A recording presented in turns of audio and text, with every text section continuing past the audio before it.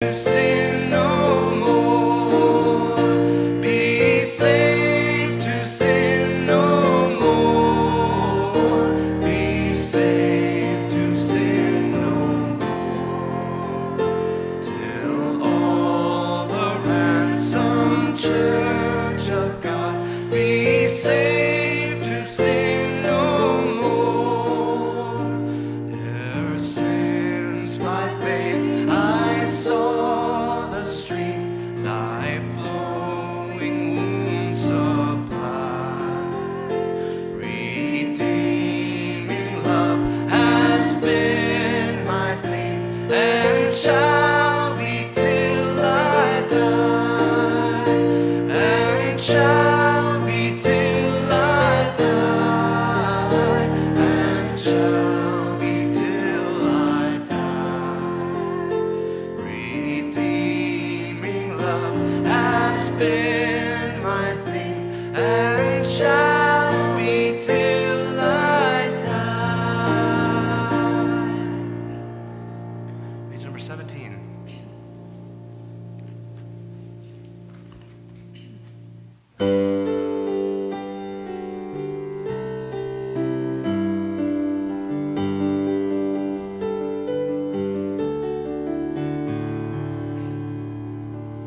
Softly and tenderly Jesus is calling, calling for you and for me. See on the portals he's waiting and watching, watching for you and for me. Come home, come home.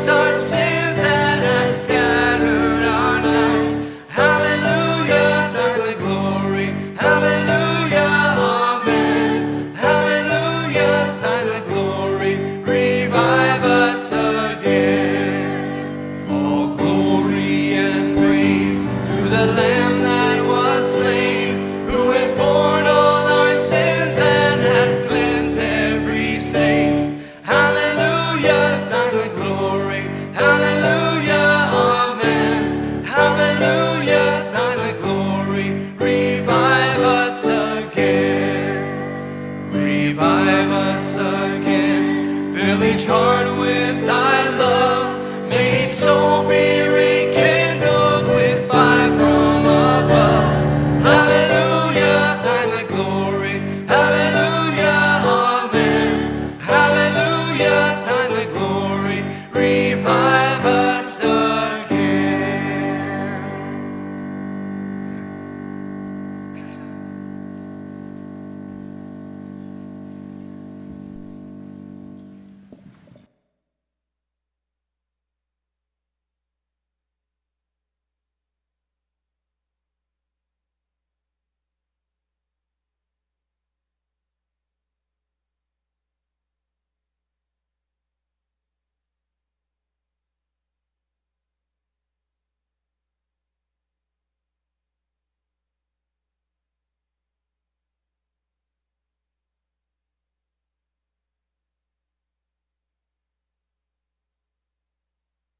Good morning. Praise the Lord today. We have quite a bit to be thankful for as we reflect on at this time of year. But you know, life is not without its difficulty. I think all of us would agree when you examine especially if you've recently been through one, periods of testing in your life, that we go through some hard stuff. You know, and each one to his own. Sometimes I look at the stuff that I feel like is going to break me, and I think, well, this is nothing compared to someone in a third world country that may lose their life for their faith. But we are tested. You know, we are put through a crucible that's specifically calculated for us, for our benefit, for our growth. And when we go through those times, we have two options. Either we will remain thankful or we'll become bitter. And it's far more natural to become bitter when things are hard. It's much, much more difficult to choose to remain thankful. And I still remember the first time I heard Michael really make that point that you have to fight to stay thankful, on how important that was. And since then, it's become such a necessary tool for me to succeed, to make it through when I'm pressed, when I'm tested and proven. And I'd like to start in Psalm chapter 119.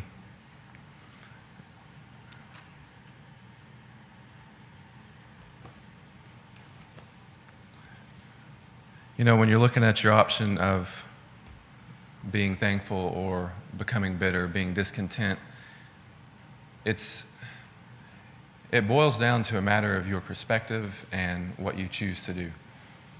Proper perspective is everything, and it's going to determine the outcome.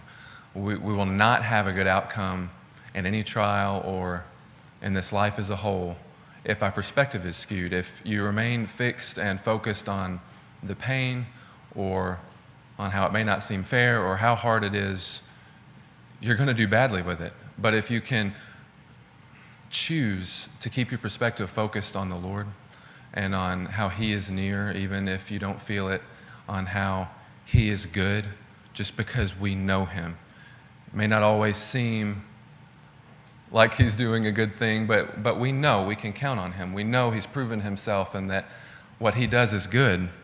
You know, when David, he always knew that. We'll look at 119, will be in verse 107. Something that I just love in the Psalms, I love about David, is that he never shies away from telling the Lord how hard it is, from telling the Lord how much pain he's in. He doesn't make any qualms about that, but he voices that passionately, and then he always chooses to remember the Lord and to praise Him and to thank Him for what He has done, despite how difficult it feels right now. In verse 107 and 108, he says, I am exceedingly afflicted. Revive me, O Lord, according to your word. And O accept the freewill offerings of my mouth, O Lord, and teach me your ordinances. See, it's okay for us to say, I'm exceedingly afflicted. It's okay to say, this feels too hard. But what we choose to do from that point forward is what's going to determine if it's a success or a failure, if it breaks us or if it builds us, is that do we choose to offer free will offerings of praise. And it was Sarah that was reading this week, and she came across this verse and felt moved to look it up. And the word free will offerings translated basically means voluntary praise. So it's not that we're demanded to have a praise service in that moment. It's an opportunity for us to volunteer thanksgiving and volunteer praise to the Lord, which is far more precious in those times than it is when everything makes you feel happy. When you feel everything's going your way and you're on a mountaintop, it's good to praise the Lord. But how much more precious to Him and a witness to others.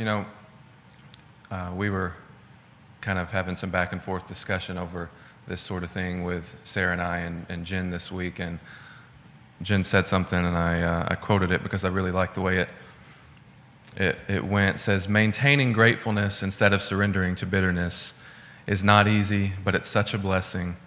And what comes out of you when you are oppressed is so precious to the Lord, and it ministers to the rest of us.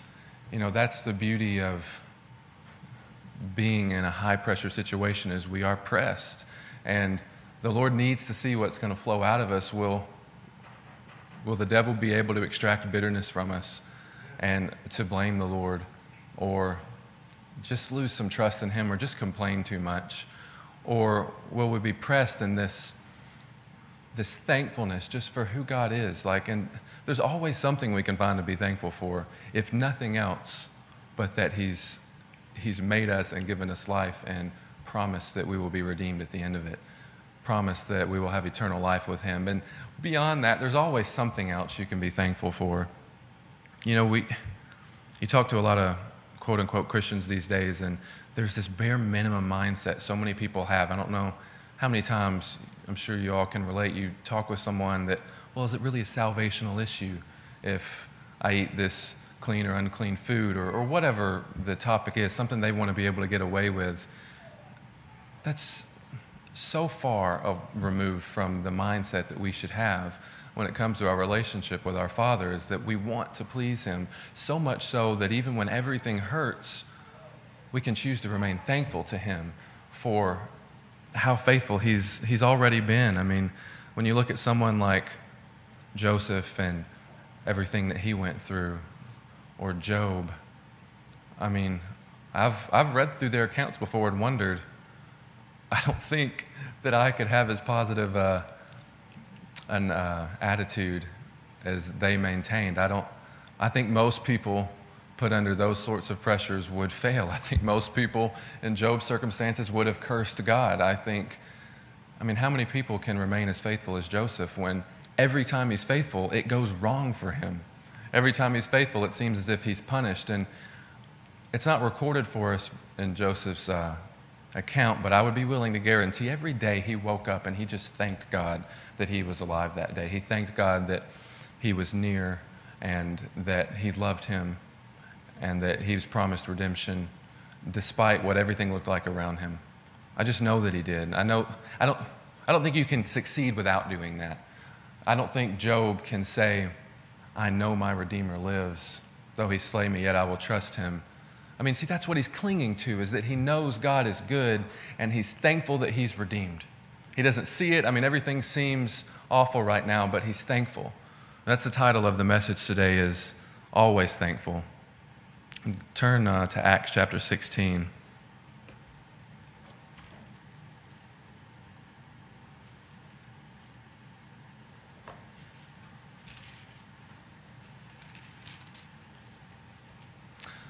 We'll read in verse 25. We don't have time to go through the whole account, but you know that Paul and I believe it's Silas here are, they're just preaching the gospel in this city the Lord's called them to. They're doing what they're told. And they cast the spirit out of a woman, and the next thing you know, they're beaten. And I can only imagine how badly it hurts and how miserable it is to be beaten with rods by multiple people. Who knows how long that goes on. And then you're thrown into a cold prison in the middle of the prison. And, I don't think it would have necessarily been wrong to just do what God called you to do, and then you end up in this circumstance, and to grit your teeth and just kind of bear it, as I'm sure many of us have had to do that through different circumstances, and I don't think it would be wrong to just grit your teeth and deal with it. But in verse 25, you go further than that. And it says, "But about midnight, Paul and Silas were praying and singing hymns of praise to God, and the prisoners were listening to them." I mean, they were singing hymns of praise, and I used to hear that taught on and spoken about, and I would just kind of assume that they were really happy. But I don't think they are. Like, happiness doesn't necessarily accompany this type of thing. Usually it doesn't. Usually it's just an act of your will. Say, I will decide to be thankful. I will decide to praise the Lord because He's worthy of it. And so I'm going to find something to be thankful for, and I'm going to worship Him despite everything that's going on around me. And as a kid, I can remember thinking that I've known people like this and reading this story and others like it, that there's this personality trait that some people have that just makes them ridiculously happy all the time, and they can smile when things are going badly. But that's not what it is. It's not that. It's just a matter of deciding, I'm going to stay thankful because I know the Lord. I know that He is good, and I will thank Him for everything I can think to thank Him for. It's easy when it's great, but when it's really hard is when it really counts, and it blesses Him. And then it's such a witness and an inspiration to the rest of us. I mean, how many times do we draw on Job or Joseph or Paul's example of what they went through and the attitude they maintained throughout? Look at 1 Thessalonians chapter 5.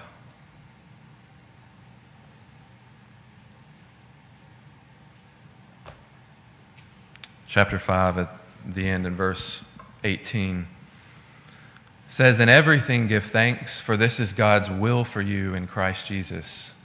And to be completely honest, many times in the past I've heard that taught, I've read it, and I've just thought, that's an unreasonable request.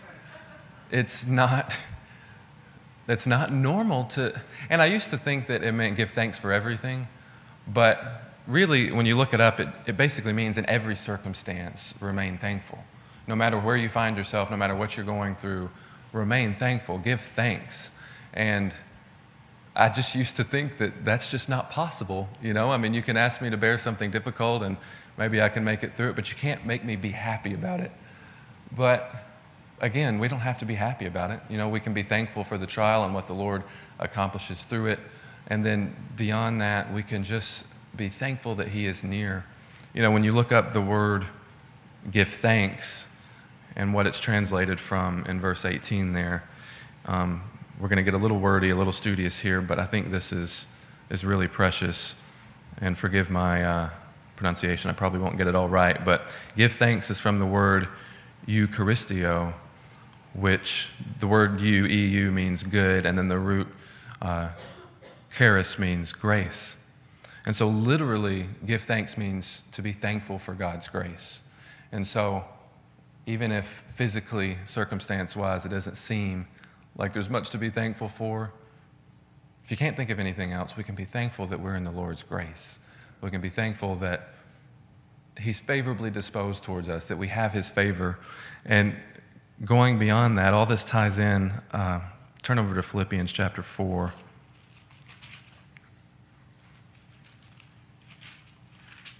Chapter 4, and we'll read verse 4 through 8. It says, "Rejoice in the Lord always. Again, I will say rejoice." And again, to be honest, I've read that in times of testing for myself, and I've just thought, I don't know how to be happy and be joyful right now. But we're going to look at that word in a little bit greater depth here. "Let your gentle spirit be known to all men. The Lord is near. And be anxious for nothing, but in everything, by prayer and supplication with thanksgiving, let your requests be made known to God. And the peace of God, which surpasses all comprehension, will guard your hearts and your minds in Christ Jesus. Finally, brethren, whatever is true, whatever is honorable, whatever is right, whatever is pure, whatever is lovely, whatever is of good repute, if there is any excellence and if anything worthy of praise, dwell on these things." See, we're commanded to find the things that we can be thankful for, to find the things that are worthy to be dwelling on. That's our perspective. That's what we're viewing instead of the circumstance. And then you go and you look up the word rejoice, and thanksgiving from verse 4 and then verse 6, where it's with supplication, with thanksgiving, let your requests be made known to God. It's the same thanksgiving as that we read in 1 Thessalonians 5 from that word, charis, meaning to be thankful for God's good grace.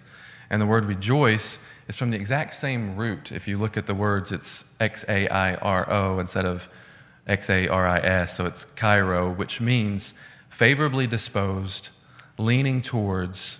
It's the same as in X-A-R-I-S, charis, which is grace. To delight in God's grace, literally to experience God's favor and be glad for his grace. It has a direct etymological connection with charis or grace, and chara, which is joy,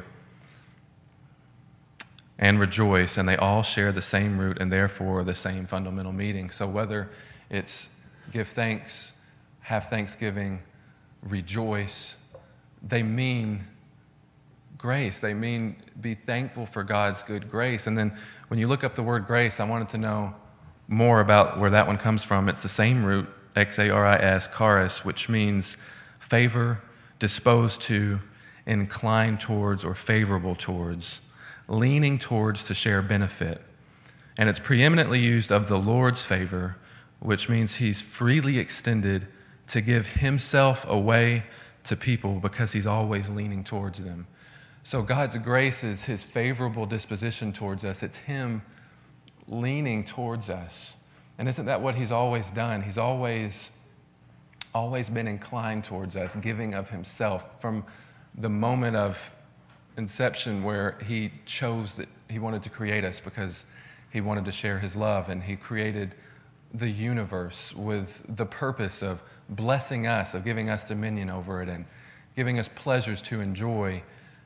He did all that knowing that leaning forward we would slap him in the face, that we would reject him, we would side with his enemy, and then still he was willing to remain leaning forward, to experience that hurt and to come and suffer so that he could bestow his grace upon us, so that he could redeem us. And at the end, we get to enjoy eternity with him and everything in between. I just thought that was so beautiful what grace means, that it's him leaning towards us. And then we're called to be thankful for that in every circumstance and to lean back towards him. Like it's the same root in the words, to lean towards him. And something happened several days ago that I thought illustrated this really beautifully. I went to change a lease for like the 20th time that evening, and I put it on the changing table, and I turned around for 2 seconds to grab a diaper, and then I hear a thud. And I turned back around, and she's kicked her foot, I think her heel, on the side of this changing table, and her face changes, and she just goes code red and like lips quivering, and she's screaming, and devoted, protective Sarah comes rushing in to see what I've done to her, and scoops her up, and I'm like, I think she just kicked her foot. It wasn't me, but Elise didn't turn away from her parents and blame us for allowing her to get hurt. She didn't do that. Sarah leaned towards her and scooped her up, and then Elise just leaned into her, and she was comforted in her, and she knew that she's good. She knows that she's her mommy, and she loves her, and she's thankful for that. And I have this photo, if you want to see it, of her just clutching Sarah's shirt, like she was just holding on to her. And that's what we're called to do when we're being pressed, when we're experiencing pain, is to lean back towards the Lord, to remember that we can always be thankful he's leaning towards us, that we can always be thankful for his grace, to just know that we're redeemed. And we'll close in Psalm 107.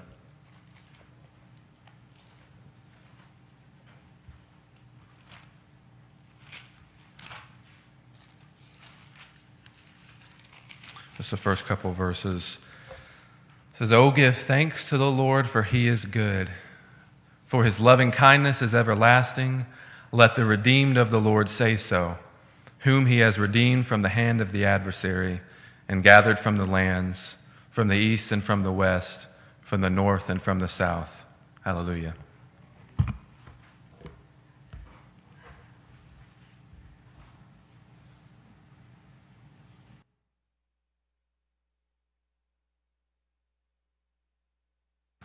wanted to begin today with a testimony, which is what kind of prompted the theme of my message today, which is many are called. This is really brought to the forefront of my mind this week because of an experience that Sandy and I had with Macromedia. We were contacted by a representative from the Russellville City Mall to do a couple of commercials for them. And so we went and met with this woman, and in the course of talking to her about what they wanted to do, it was brought up a couple of times kind of in passing how they might want to do like a Christmas theme type commercial. And so Sandy and I just kind of listened, and that's not something that we had really talked about. We weren't really fully operating this time last year, so it's not something we had run into yet. So we went to lunch right after meeting with her, and then we talked to Michael and a couple other people just to kind of get their input on it. And of course we knew pretty quickly what we were going to do and not do. It was pretty plain early on. So I was trying to figure out how to tell this woman that we just met with for an hour that, we're not going to be able to do that after all, sorry, type thing. It felt bad, but I knew that's what we had to do. So I wrote out a pretty detailed but succinct message to her, just telling her why. It was pretty plain why we wouldn't be doing that. And we, of course, fully expected her to not like that very much and just be like, well, I tell you what, guys, you can just go on somewhere else. That's kind of what I expected from her. But when she wrote back, it was more inquisitive than anything else. She genuinely wanted to know why we believed the way that we believed. And it kind of went back and forth for probably up to an hour or so, which was a real surprise to me. And when it all came down to it, they opted to shoot the commercials, but just do them a year-round ad and not do the Christmas part at all. And I sent a screenshot of our message back and forth to our sibling Facebook message that we have. And Sarah mentioned that she had a conversation with this woman years and years ago, the same conversation with the same person, and kind of the chances that it would be me, and Sandy who are talking to her from the same family and the same church, is just kind of uncanny. And so, she, like I said, she opted to go ahead and have us do those commercials with her in a different way. So Sandy and I went and met with her a couple times. I think I went another time after Sandy, just alone, and we had wonderful fellowship, us and this woman did. And she ended up, while we were there after we shot, telling us her testimony. Sandy shared part of his testimony with her, so it kind of ended in a very different way than I thought. And it was exactly the opposite of what I thought would happen. I didn't think when I was talking to her that we would see her again, but it kind of went the exact opposite way. And it just kind of brought to mind through all that, through that week, how God calls people and how He shines light in dark corners in ways that we don't really understand sometimes. And I don't, of course, know what will happen with all of that or with her, but I can't help but believe that God orchestrated that, at least in part, for us to talk to her and for it to go the way that it did, and for us to have an opportunity to have that small witness with her. You can turn to Matthew chapter 22.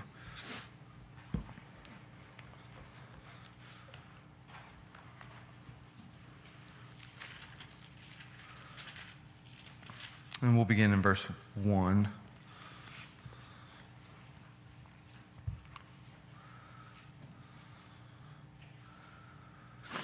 And again Jesus spoke to them in parables, saying, "The kingdom of heaven may be compared to a king who gave a wedding feast for his son, and sent his servants to call those who were invited to the wedding feast, but they would not come. Again he sent others, saying, 'Tell those who are invited, see, I have prepared my dinner, my oxen and my fat calves have been slaughtered, and everything is ready. Come to the wedding feast.'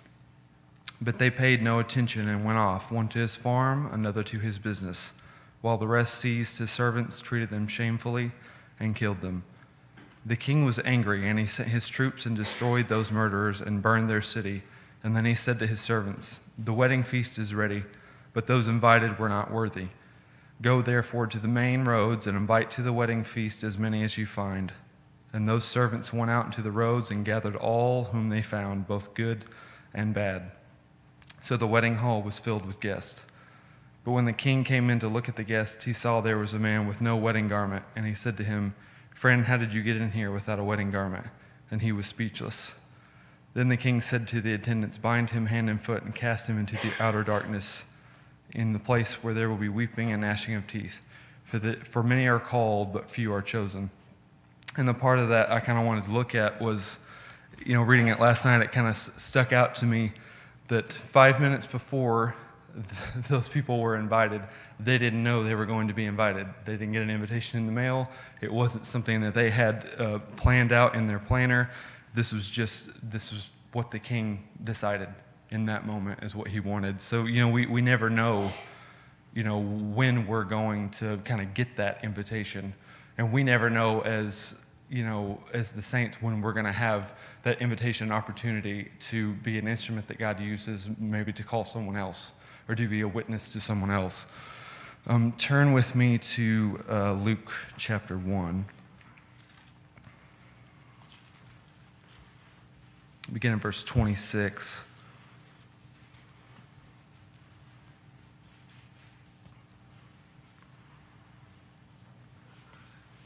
In the 6th month, the angel Gabriel was sent from God to a city of Galilee named Nazareth, to a virgin betrothed to a man whose name was Joseph, of the house of David. And the virgin's name was Mary, and he came to her and said, "Greetings, O favored one, the Lord is with you." But she was greatly troubled at the saying, and tried to discern what sort of greeting this might be. And the angel said to her, "Do not be afraid, Mary, for you have found favor with God. And behold, you will conceive in your womb and bear a son, and you shall call his name Jesus. He will be great and will be called the Son of the Most High.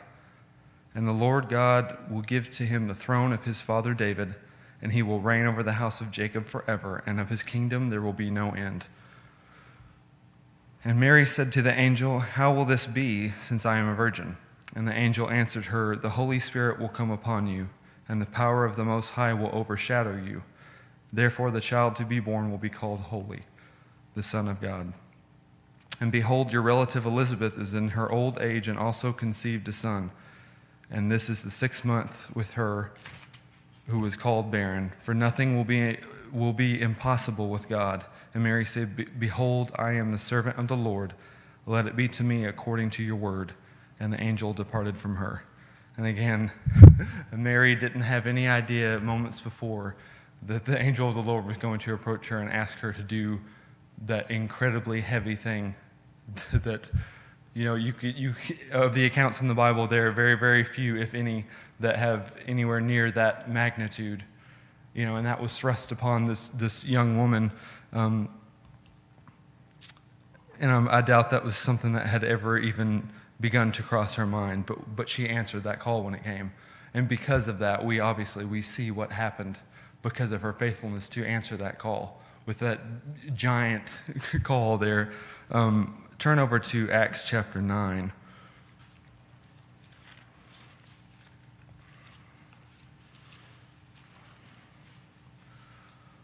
Begin in verse 1.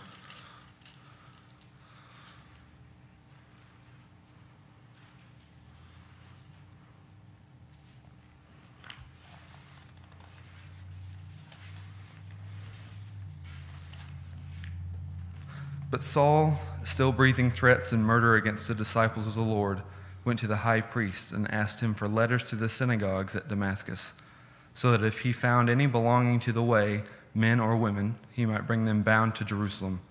Now as he went on his way, he approached Damascus, and suddenly a light from heaven flashed around him. And falling to the ground, he heard a voice saying to him, "Saul, Saul, why are you persecuting me?"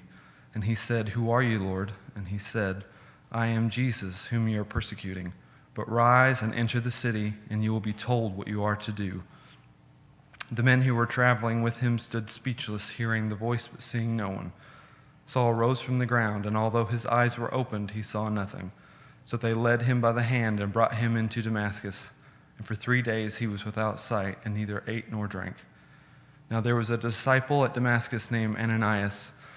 The Lord said to him in a vision, "Ananias," and he said, "Here I am, Lord." And the Lord said to him, "Rise and go to the street called Straight, and at the house of Judas look for a man of Tarsus named Saul. For behold, he is praying. And he has seen in a vision a man named Ananias come in and lay hands on him so that he might regain his sight." But Ananias answered, "Lord, I have heard from many about this man, how much evil he has done to your saints at Jerusalem. And here he has authority from the chief priests to bind all who call on your name."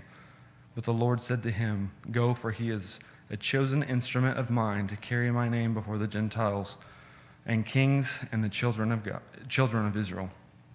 For I will show him how much he must suffer for the sake of my name."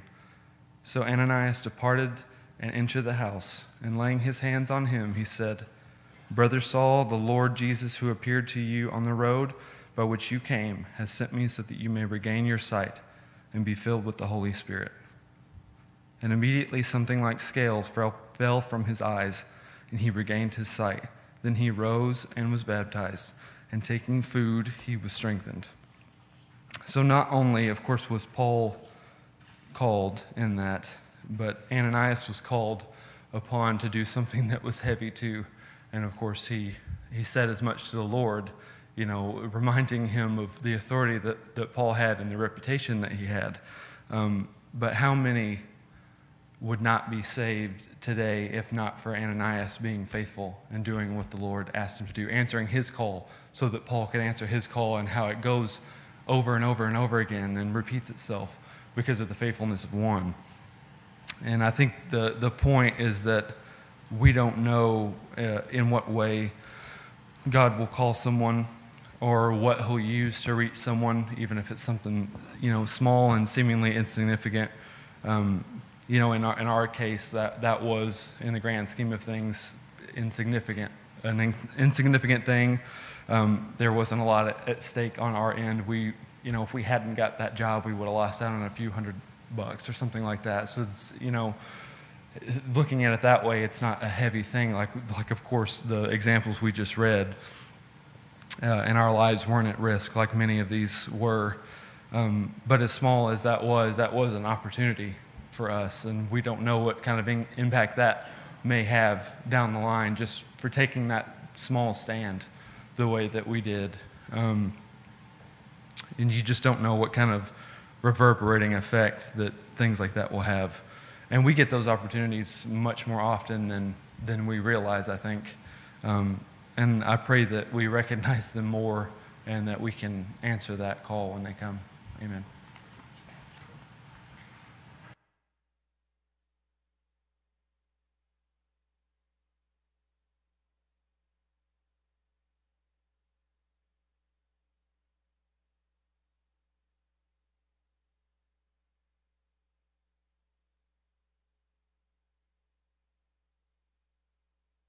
Amen. Psalm 77. I cry out to God, yes, I shout. Oh, that God would listen to me. When I was in deep trouble, I searched for the Lord. All night long I prayed with hands lifted towards heaven, but my soul was not comforted. I think of God and moan, overwhelmed with longing for his help. You don't let me sleep. I'm too distressed even to pray. I think of the good old days, long since ended, when my nights were filled with joyful songs. I search my soul and ponder the difference now. Has the Lord rejected me forever? Will he never again be kind to me? Is his unfailing love gone forever? Have his promises permanently failed? Has God forgotten to be gracious? Has he slammed the door on compassion? And I said, this is my fate. The Most High has turned his hand against me. But then I called all you have done, O Lord. I remember your wonderful deeds of long ago. They are constantly in my thoughts. I cannot stop thinking about your mighty works. O God, your ways are holy. Is there any God as mighty as you? You are the God of great wonders. You demonstrate your awesome power among the nations. By your strong arm, you redeem your people, the descendants of Jacob and Joseph. When the Red Sea saw you, O God, its waters looked and trembled. The sea quaked to its very depths. The clouds poured down rain, the thunder rumbled in the sky. Your arrows of lightning flashed, your thunder roared from the whirlwind. The lightning lit up the world.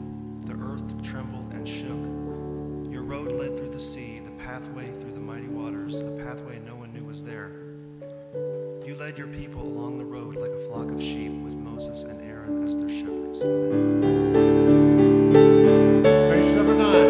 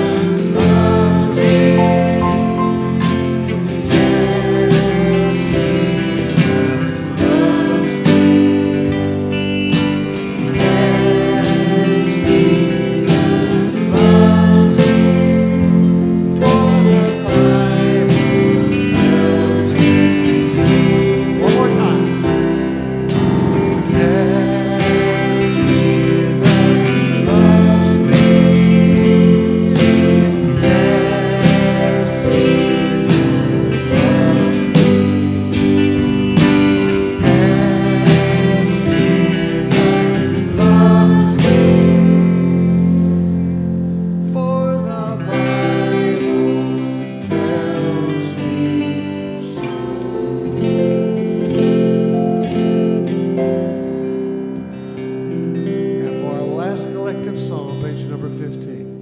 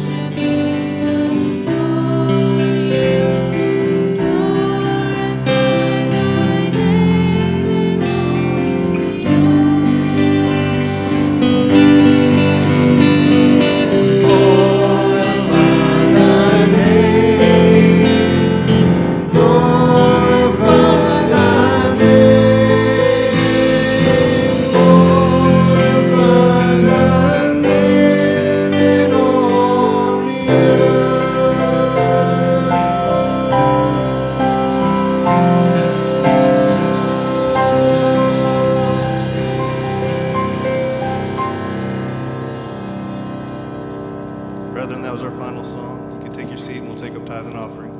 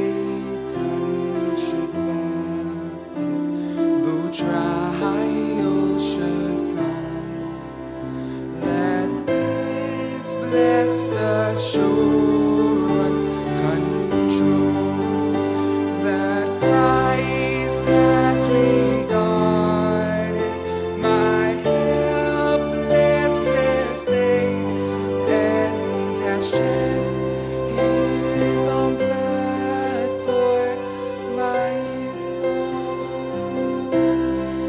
It is well with my soul. It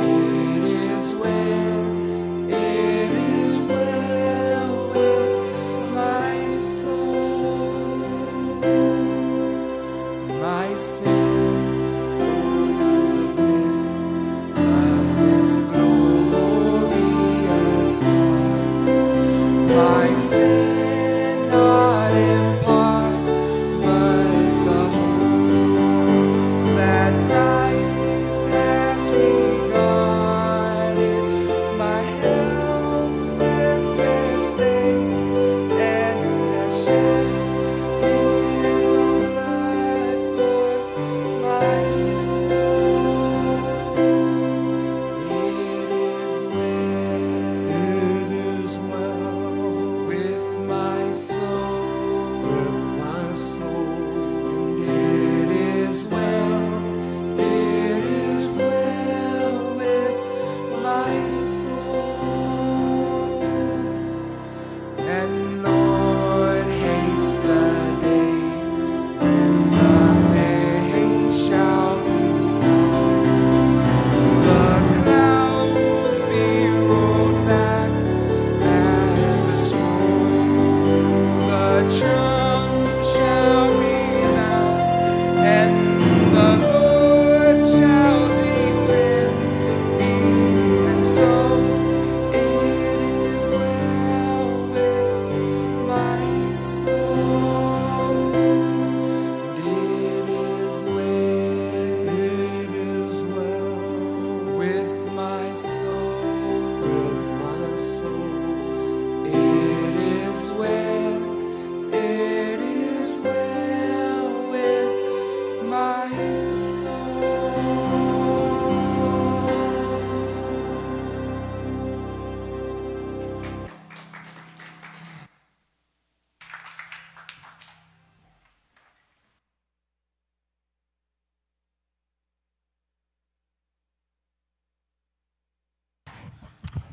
Praise the Lord, everybody.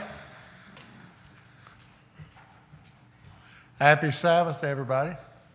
Happy Sabbath to all of you who are watching. Welcome today.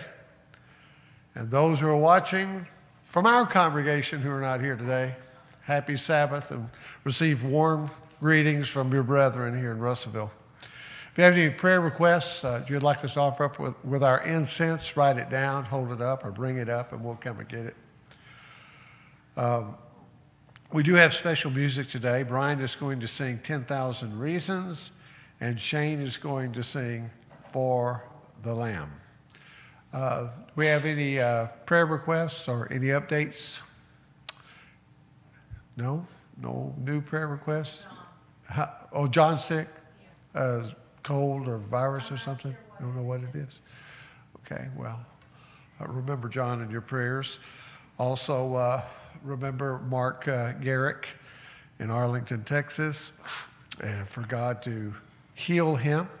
Also, Melissa Doreen, dear sister of ours, that's been associated with us for many, many years, has been having severe allergy, actually for 7 years now. And but it's gotten to the point to where now they've had to sell their home and try to live in a more sterile environment, and she's really having a very difficult time. She sent me a picture of herself, and her face was swollen and her tongue was swollen, and she's having difficulty breathing, and it's just terrible. So remember Melissa in your prayers for God to bring about a great testimony for his glory. Amen. Okay, I don't think we have any announcements we need to make that we know of. Okay. Donnie, you can just stay here. You can pray over this prayer request. Any other prayer requests you want to put in this bowl? All right, well then Donnie will pray over these prayer requests, and then Brian will sing 10,000 Reasons, and Shane will sing For the Lamb.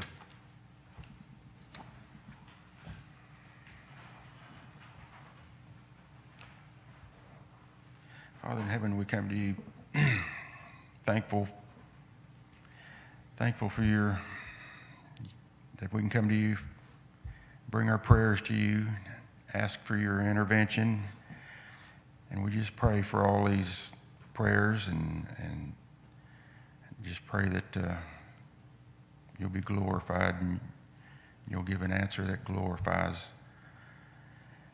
And we just give you thanks in all in the name of Jesus. Amen.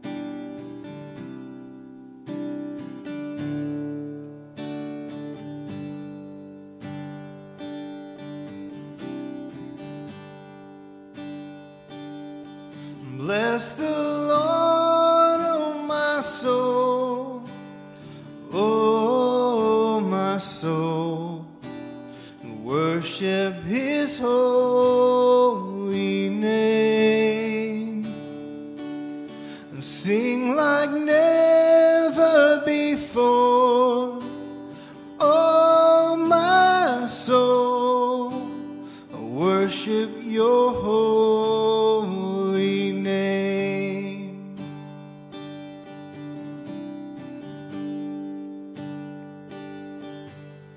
The sun comes up, it's a new day dawning.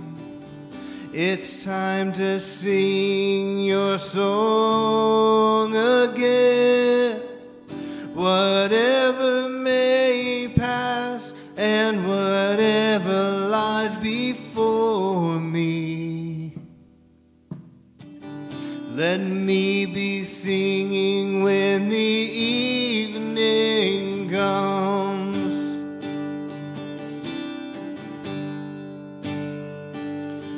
Bless the Lord, oh my soul, oh my soul, worship his holy name, and sing like never before, oh my soul, worship your holy name.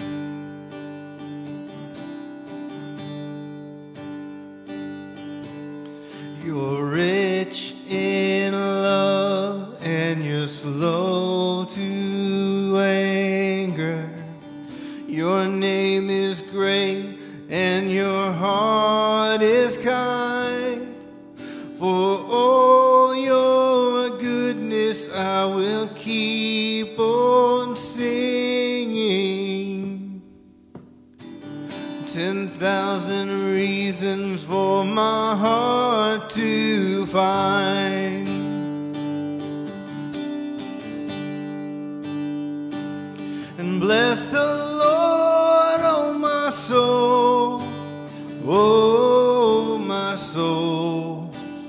worship his holy name. I'll sing like never before. Oh, my soul, I'll worship your holy name.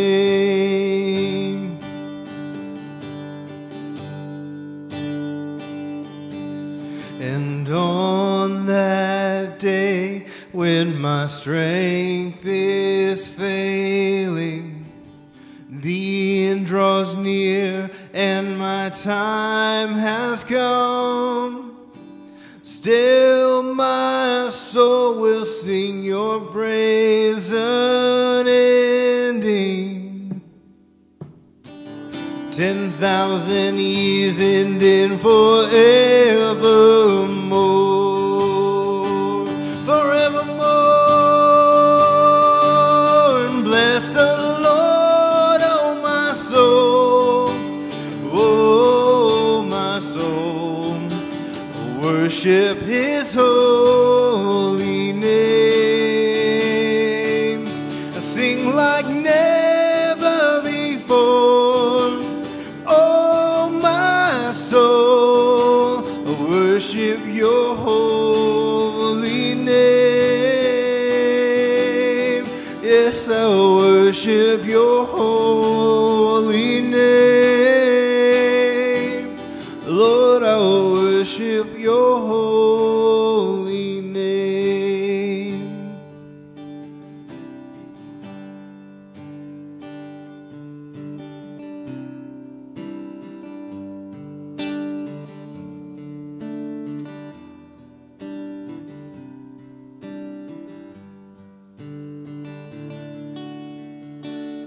I sing like never before. Oh, my soul, I worship your holy name. Yes, I worship your holy name. Lord, I worship your holy name.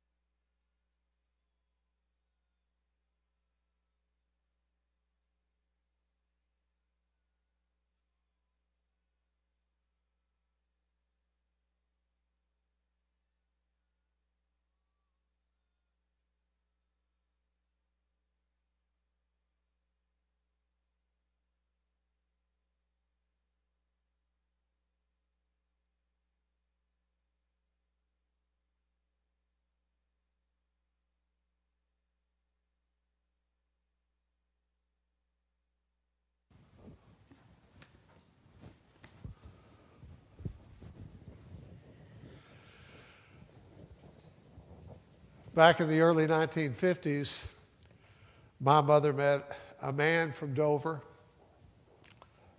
His family owned a ranch there and a dairy farm.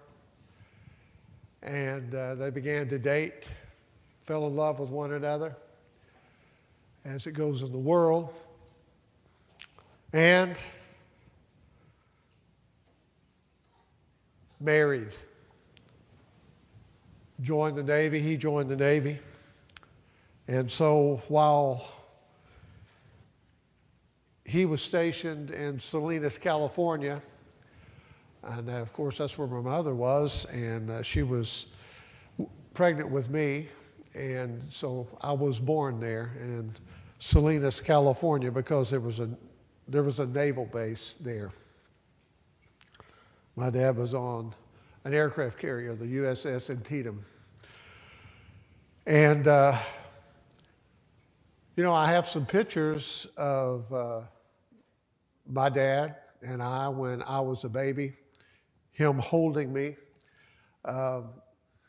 Michael looks and walks, and just his body posture is so much like my dad.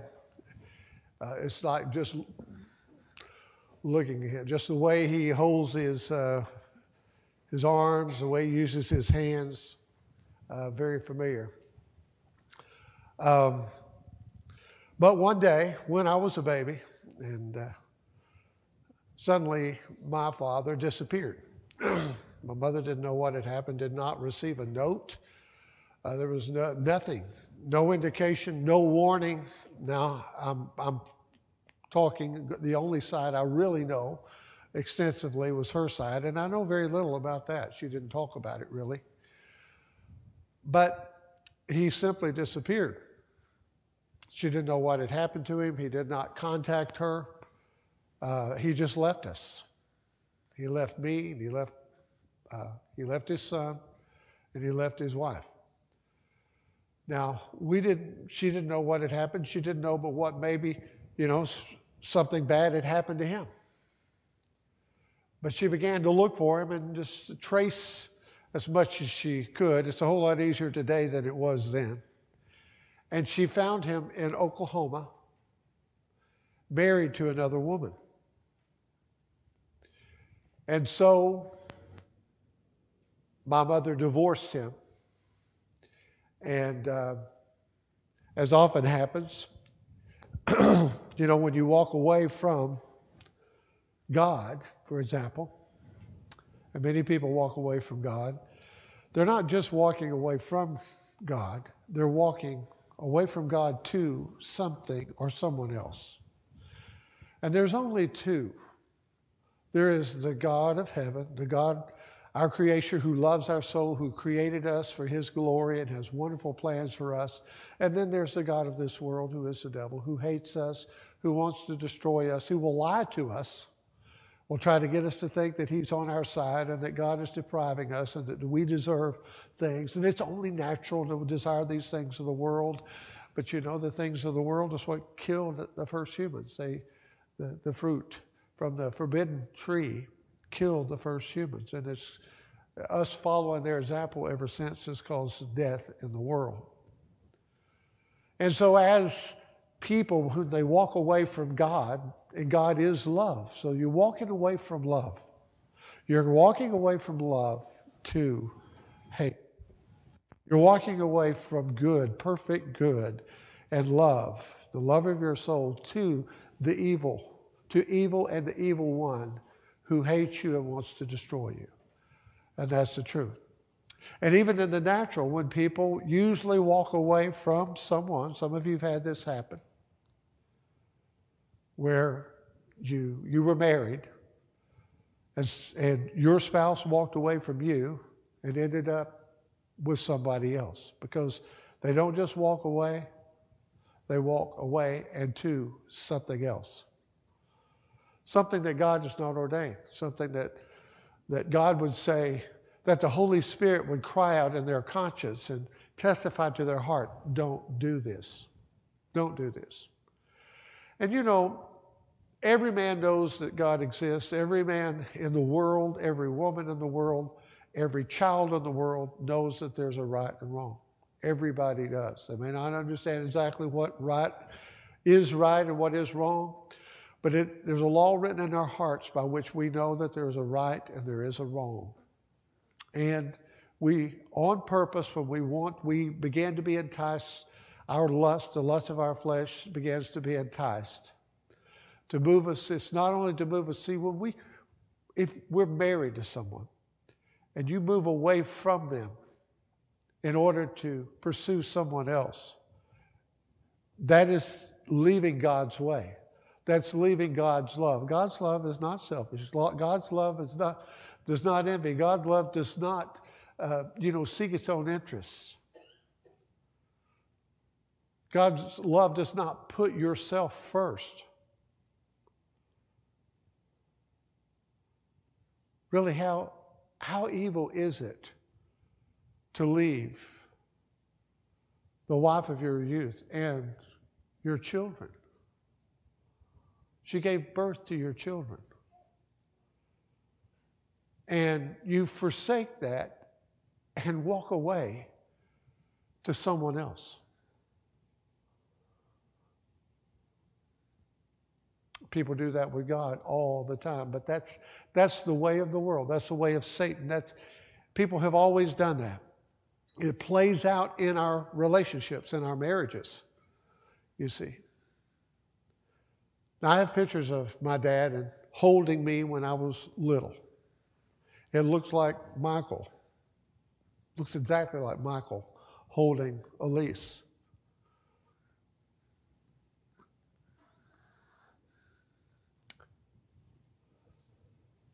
Same body length, same posture, the same size person. And I don't have any pictures of my father with me beyond when he was holding me when I was a baby. And you know why? Because he wasn't there. Not only did he walk away from my mother and from me, he never contacted us. He never came back. He never visited. I never received a card. I never received a birthday gift or anything from him. And it caused a problem with me when I began to be an early teenager, because my mother never kept it from me that, the man in the home, her husband that was in the home, was not my father, but was my stepfather. And incidentally, he had a son who was being raised by another man from a failed marriage.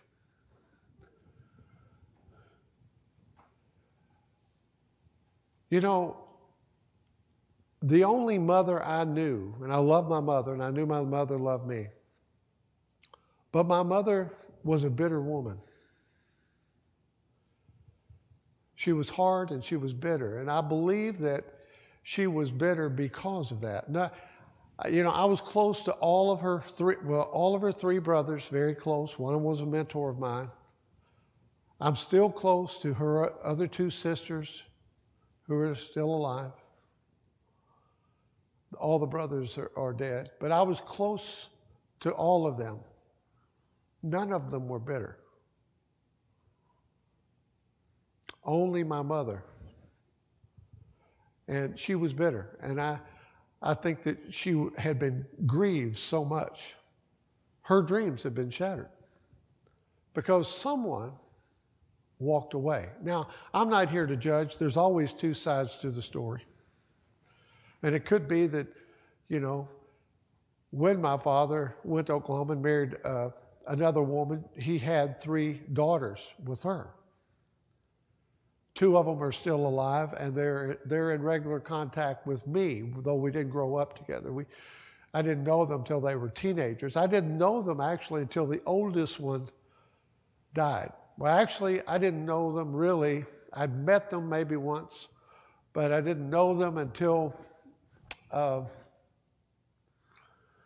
until my father left their mother in the same way. Just suddenly, no note, no warning, nothing. Left his truck. Didn't even take his truck. Just found the empty truck. And he was gone. And that's when they called me, as if I would know. I had never seen him. He'd never come to see me. I don't tell them these things, and I hope they're not watching. They do watch these sermons, and I'm sorry. I don't want to, like I say, I don't want to judge, but it's just that that's what happened. No financial support and no contact. Now, I do know that relatives on that side of the family, particularly my father's sister's husband, who was a police officer and a sheriff here in Arkansas. He was a detective. I love him. But at my father's funeral, which I went to, he told me that he often spoke about that, about the situation and how he had left my mother and he had left me when I was a baby. And he had always told him that that was the worst mistake and the deepest regret that he ever had. And I hope that that's true. And I'm certainly not bitter.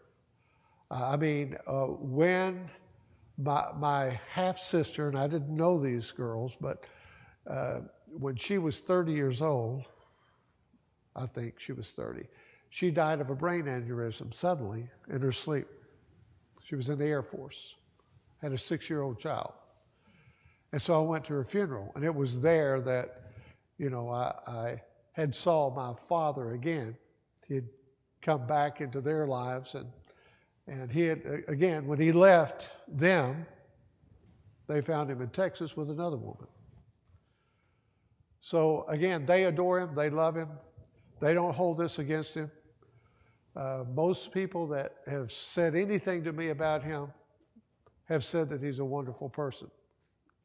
And maybe in a lot of ways he is. Like I say, I'm not judging him at all. But those are the facts. Those are the facts. And whenever you seek your own interests, whenever you decide you're going to do what you want to do for yourself, and you forsake your responsibilities to others, there are consequences. And I know, he regretted, according to, my uncle's testimony on that side, that he regretted that he suffered consequences. But he did it twice, you see, walking away. And to me, that's like love spurned. Spurning someone's love, pushing someone. You are leaving your relationship, your contact with someone that you're supposed to love and cherish, that you made a vow to love and cherish. And when we are baptized, that's in a sense what we're doing. And I've baptized you all, and what I've asked you when I baptized you. If it costs you everything,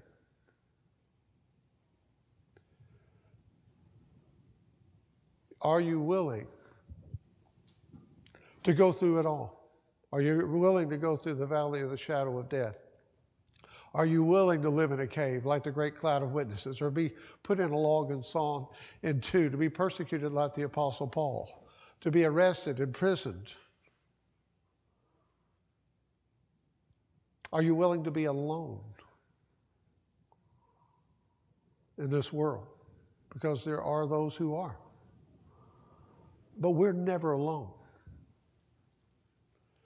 And we can find ourselves taking comfort in people in the world that are not going to be there in the end. They're not going to be there. They're there for a whole different reason than Jesus is. Jesus said, I'll never leave you, I'll never forsake you. He's there, because he truly loves you with an everlasting love. And we can't say that about any people that are going to be near us. Now, we're told as we have that godly love, if we don't quench it, we have that godly love for one another. But I think about how God must be grieved. My mother was grieved, when my father left. It grieved her. Her dreams were shattered. It wasn't what she thought. And I don't know the circumstances of what brought it on. I don't know. You know, she may have played a part in it, probably did. You know, there's usually two sides to every story. But the facts are what they are. A broken marriage, a broken family, an abandoned child, you see. And that not only happened with me, he waited until the 3 girls in Oklahoma were teenagers. I think the youngest was 15 when he left. He left, and they had no idea where he was. He didn't leave a note, nothing. And they thought that he had been, something bad had happened to him. They didn't know. They just came, they called me over and over, just distraught. And it was a strange situation for me because I didn't know him. I didn't know him. I'd never talked to him. I didn't know him. But I could sympathize with him. But I had no idea where he was, why he left. Or if something had happened to him, I had no idea.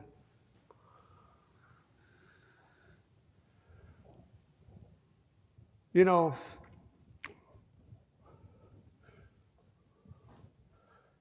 there's 2 choices really that anyone has, people have. God created everyone for His glory. He has a purpose and He has plans for everybody. He loves us. But there's 2 choices. Either we're going to be with God or we're going to be separate from God. Now the fruits are there today. Amen. There are people who seek God, but there's not very many of us.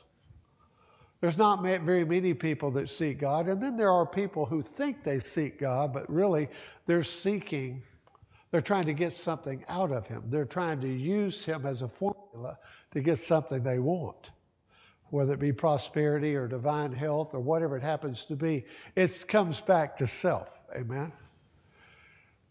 So they're not seeking the Lord according to His will, or even though they would never admit that, or even maybe they don't even know it. Maybe they convince themselves, well, I know what God's will is. But it's more than what just comes back to us. It's what we also give to Him. Amen? What we offer up to Him. I mean, listen, love not returned is tragic, isn't it? Think about it. Love not returned. He gives everything for us. And then there are so many, most people do nothing for Him. Even though they may want to use Him to get even more. He gives us life. He gives us the beauty of this planet. He gives us pleasures. He gives us a palate that tastes wonderful food. He provides wonderful food. He provides, so many pleasures in in our life in this world. And yet, most people don't thank Him for that at all. They take it for granted. They don't thank Him. And they just pursue more. They pursue to feed the lust of their flesh. And that's what they continue to pursue. And it's a bottomless pit. It will never be filled. And the devil knows that. And he knows that if he can get people there, they'll just continue to shovel in just whatever. And it just gets worse and worse and worse. And as Jesus said, it waxes colder. And it does. But there's only 2 choices. We're either going to be with God or not. And so those of us today, I mean, who's bearing what fruit? And what fruit are people bearing? If someone is seeking God, if someone is seeking to be near to God, seeking God's will, honestly, wanting to bring honor to God, want to obey Him, trusting Him, knowing that in obeying Him is in our interest too, that God, tells us He doesn't deny anything good from us. He's giving only what is good to us. He's not withholding anything that is not good. If He withholds anything, it's only something that's just whitewashed or gift wrapped up, and it will hurt us or maybe even lead to our destruction. So we trust Him. And so there are people, only a few, that are really seeking Him, thanking Him, appreciating Him, giving Him thanks and glorifying His holy name, thanking Him for His grace, as Blake was saying. You see, giving testimony. You see, and want to love Him by obeying Him. Because we can't love God without obeying Him. And then there are other people who don't seek Him at all. Not really. Although they may put on a little facade of it in order to make themselves feel okay, to feel good. I want to tell you something.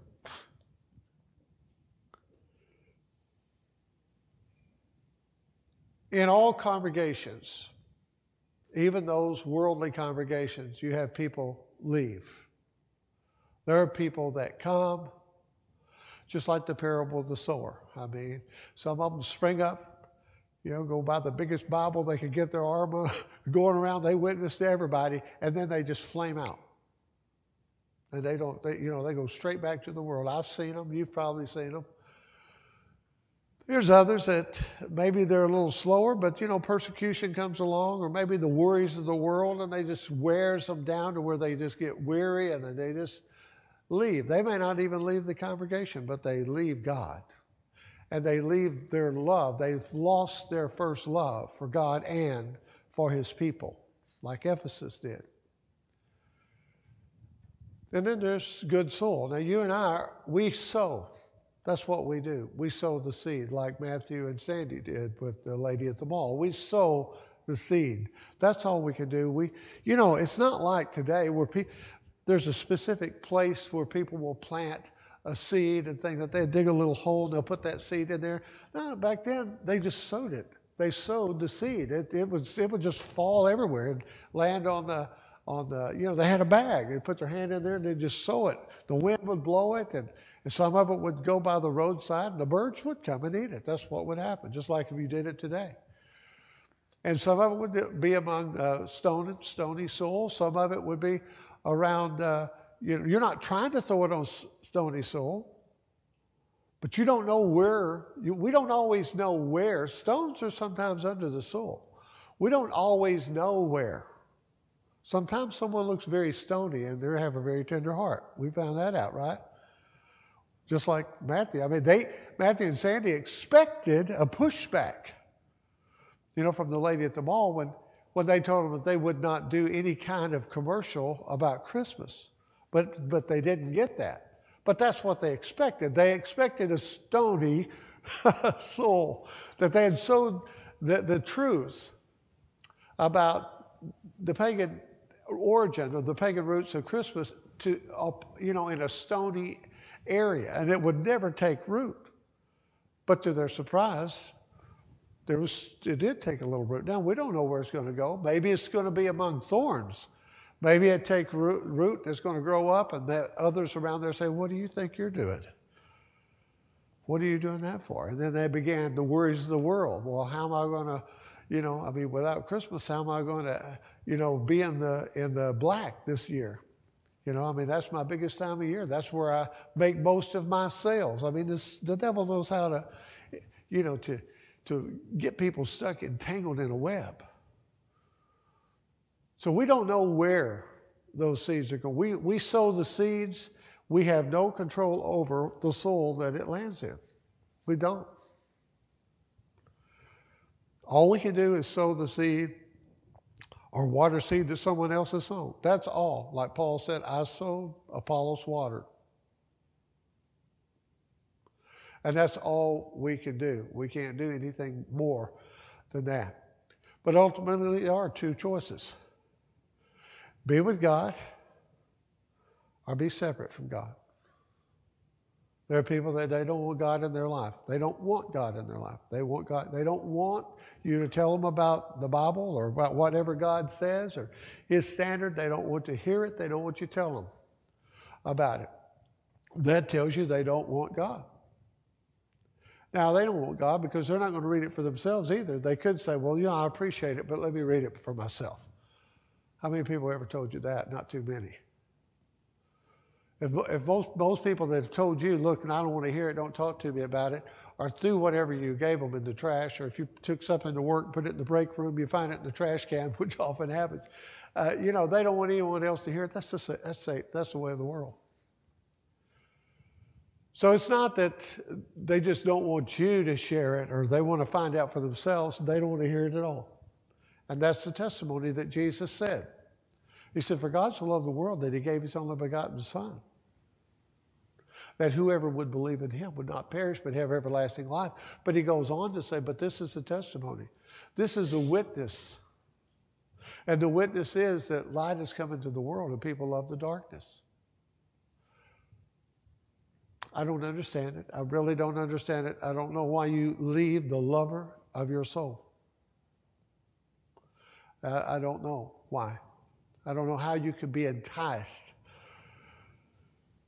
so much by the lust of the flesh that you would even think it would enter in your mind to leave the lover of your soul, the one who is giving you eternal life. Now think about this. When you leave God, you leave love. You leave real love. The world is not going to give you love. That woman is not going to give you love. That man is not going to give you that kind of love. It'll never be that kind of love. They'll love you as long as if. I'll love you if. Or I'll stay with you if. As long as, ... That's how it is. What does Jesus say? I'll never leave you. I will never forsake you. In your darkest hour, I will be there. If you go through the valley of the shadow of death, I will be with you. I'll be there with my rod. I'll be there with my staff. And I will comfort you there. And on the other side of that, you will have glory forever and ever. Oh, I have good plans for you. I have prepared a place for you. I have a table ready for you, and I'm going to serve you at that table. I'm going to anoint your head with oil, and your cup is going to overflow. And you will live in my house all the days of your life. And the old things will be forgotten, and I'll wipe away every tear. And I've kept all your tears. I have them in a bottle. Your name on it. They're not shed in vain. For everyone, there's an eternal weight of glory. For every grief, every suffering, there's an eternal weight of glory. Don't lose your faith. Don't ever lose your faith in him. You can, listen, if you or me, if we lose everything that we have, if every single person we know and love walks away from us, stay with Jesus. Stay with him.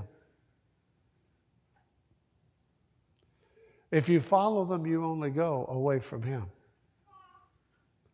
Because in reality, they've not only left you, they've left him. Most of the time they leave you because his presence dwells in you. So there's only two choices.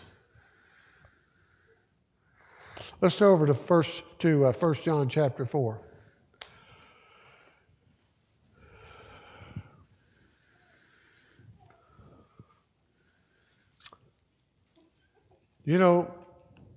I remember one time, it was at the Christian concert that the Lord let me experience his grief for people who had walked away. And one of them particularly was a couple that he actually put a name to or a reference to. One of them was the young rich ruler. You see, the young rich ruler went away sad, but he wasn't the only one that went away sad. The Lord went away sad too. Now, the young rich ruler went away sad because he didn't want to give up what he had to receive what the Lord would give him. He loved this world more than he loved the world to come. He loved his present riches more and his present state as a rich young ruler. Now, he wanted to be told that he could be perfect and follow Jesus and stay a young rich ruler and ignore those who are in need. But Jesus said, no, if you want to be perfect, go sell all you have, give it to the poor, and then you come and you follow me. You be my disciple. He didn't want to give up the things of this world. But he wanted to think that he could be righteous before God. He wanted to think that he could keep the things of this world, still live a good life. I've done all these things. I've kept the commandments my whole life. I've done all these. But the Lord knew he wasn't perfect. The Lord knew that his heart was not wholly his. The Lord knew that he didn't have the true love of God in him, that he had a worldly love and a worldly pride. And the truth is, he probably wanted to feel even better about himself. He felt pretty good about himself. I've done these things my whole life. Since I was a youth, I've obeyed God. And, but the Lord just said, listen, there's no in between. He who is not with me is against me. Now, he didn't say that there, but that's what he meant. That's what he said in another place. That's the truth of it. He who is not with me is against me. Now, if anything's going to stand between you and me, if all those riches are going to stand between you and me, your position as a ruler, if that's going to stand between you and I, well, then you're against me. That's what he's saying. Now, that's what Jesus said. He who is not with me is against me. And people out here, they seem to think that somehow they can not be all the way against. They can do what they want, kind of dabble in the world. They can just not really seek God's whole counsel, his full purpose of his will, but that they can still slip into the kingdom of heaven. You're already separating yourself from God. You're already removing yourself from God. You're already moving in another direction with God in your rearview mirror. That's what's already happening. Now, what makes you think that suddenly anything's going to turn around unless you turn around? Unless you turn around and repent. Do you think the Lord's going to run all the way around you, go up in front and says, here, I'll just walk with you? That's not happening. You turn around and you go back and walk with the Lord. That's the only way. The way you're going, he knows where that goes. He knows. He doesn't want you to go there. And the Lord and the Spirit of God in you will never comfort anyone on their way to hell. Nobody. On their way to separation from God, it'll never happen. That's the same Spirit. The Spirit of Jesus Christ. He wouldn't do it. That young rich ruler, he went away sad. It wasn't what he wanted to hear. He wanted to hear Jesus said, well, yeah, I'm glad. You're a good man. You have eternal life. Listen, you have eternal life. You kept all the commandments. You have eternal life. You're a good man. You're faithful and true. But that's not what Jesus said. And the young rich ruler went away sad because it wasn't what he wanted to hear. He didn't get what he wanted from the Lord. But you know who else went away sad? Who was grieved in his heart? That was Jesus. And I know Jesus was more sad because Jesus knew what could have been.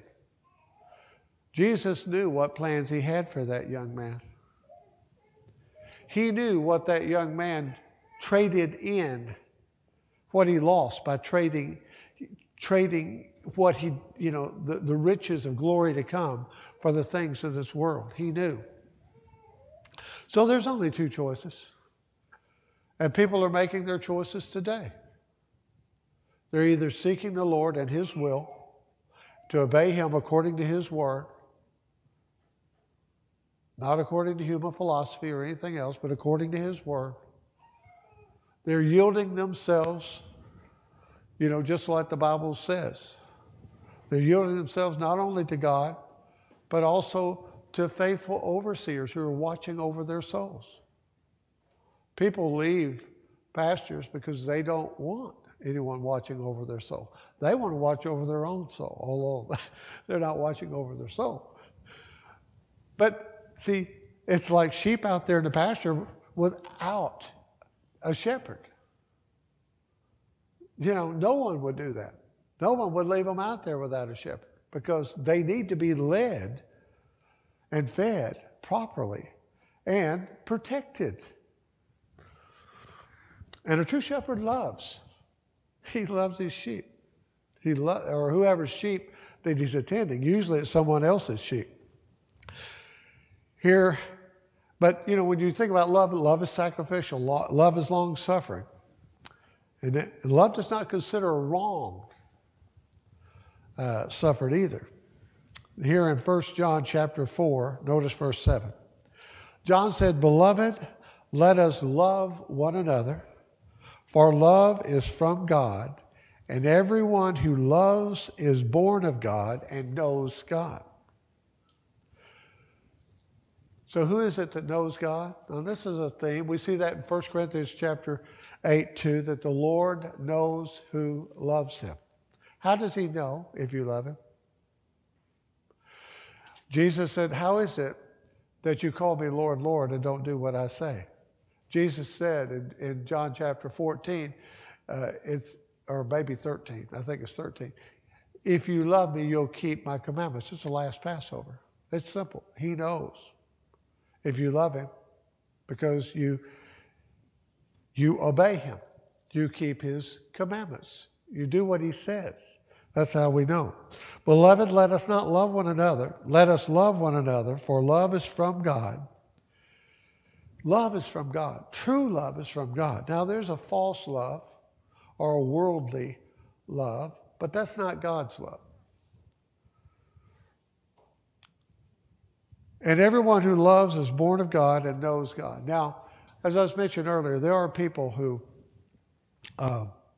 in every congregation they leave. But here's the thing.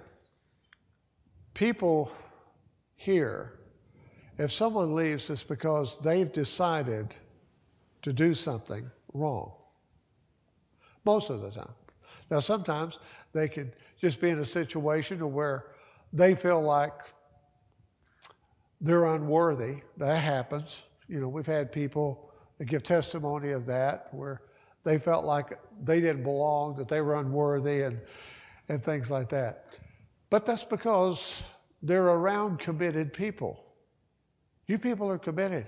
Your level of commitment far exceeds what you'll see out here in most of the churches. I know that. Now, out here in these churches, they have people leave too, but they also have a lot of people that stay and just practice sin while they're there. How many pastors do you think there may be around here that are having affairs that the congregation and maybe their wives don't even know about? I mean, it comes out every so often, but they're up there behind the pulpit preaching. They're still counseling, doing marriage counseling to couples. They're doing, leading revivals or whatever else, youth groups into things, or whatever, they're teaching seminars or whatever it happens to be, while they themselves are practicing sin. We see it all the time. And then you have that among the members too. They can feel okay. They can go to church because it's not a hot enough environment. You see what I mean? There's not enough conviction there. And they still, of course, like Brother Joseph used to say, church is like a bus stop. You always see different people on the bench, So I know that happens. But many are called, but few are chosen. And you think about what Matthew was saying in his sermonette. Many are called. People don't answer the call. But those who are called, who don't answer the call, then what happens is Jesus says, well, my banquet is going to be filled. So he goes out and he tells them to choose people. So he sends people out specifically, say, you come, you come, you come, you come, you come. Now those people are chosen. Everybody else was called, but they didn't show up. They all had various excuses. But he's going to fill it. And if you lay down your crown, your Lord will grieve. Your Father will grieve. You'll hurt his heart. But he'll pick it up and he'll give it to somebody else. He'll go out to the hedges and he'll find someone who will wear it. So, beloved, let us love one another, for love is from God. And everyone who loves is born of God and knows God. The one who does not love does not know God, for God is love.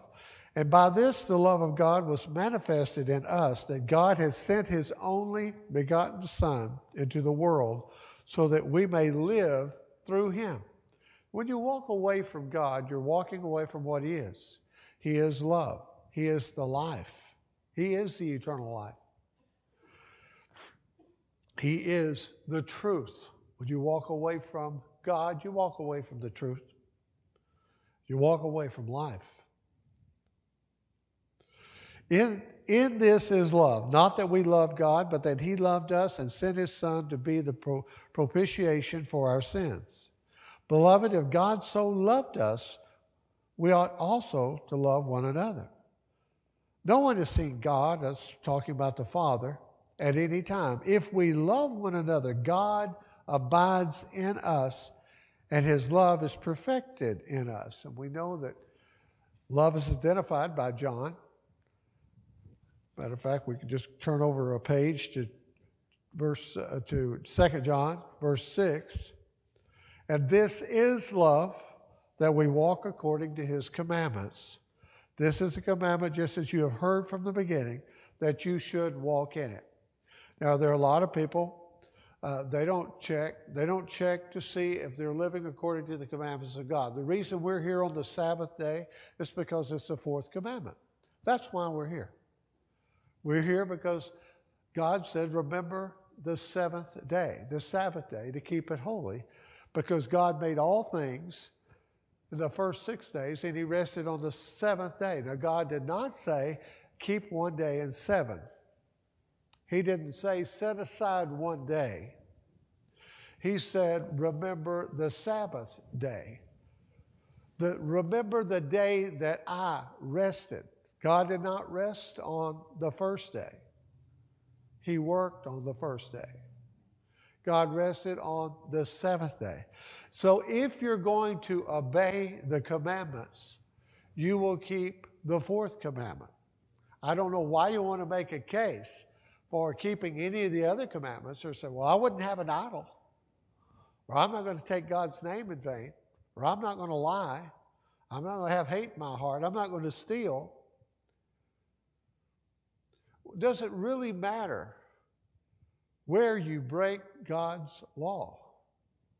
If Satan can get you to break God's law, you're a transgressor of the law. James said that. He said, if you break one, you've broken the others, because it's the same person who gave both laws, you see.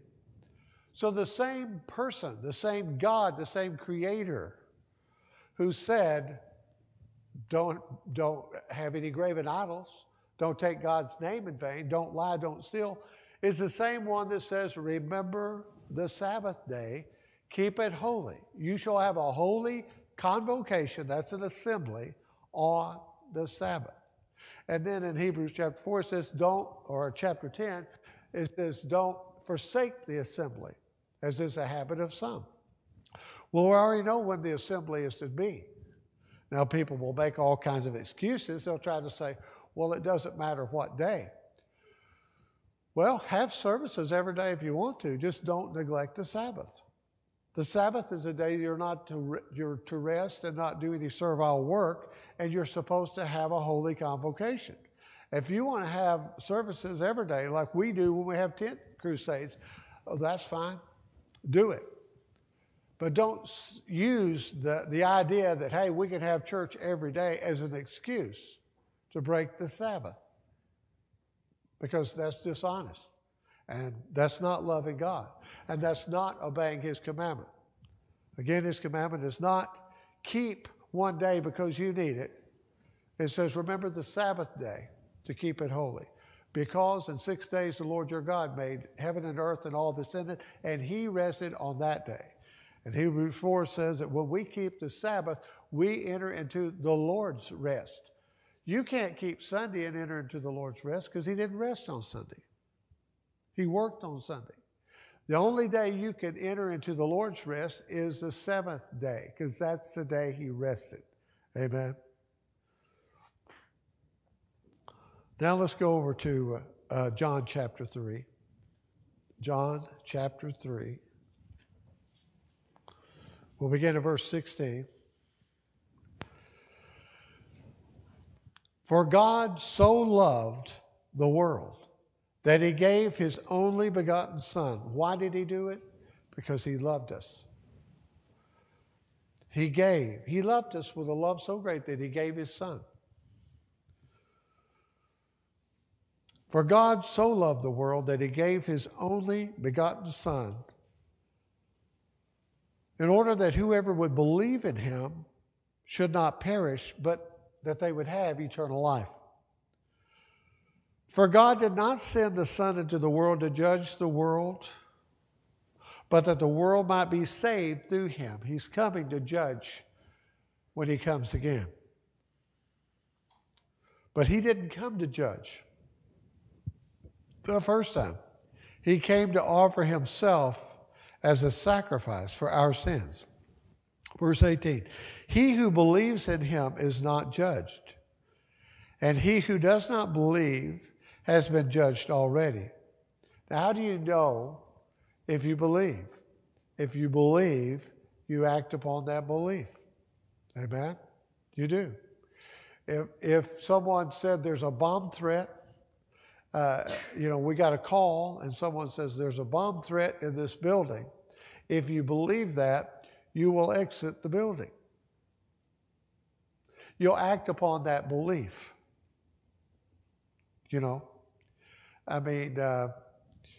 We do so many things. Most of the things we do is because we believe.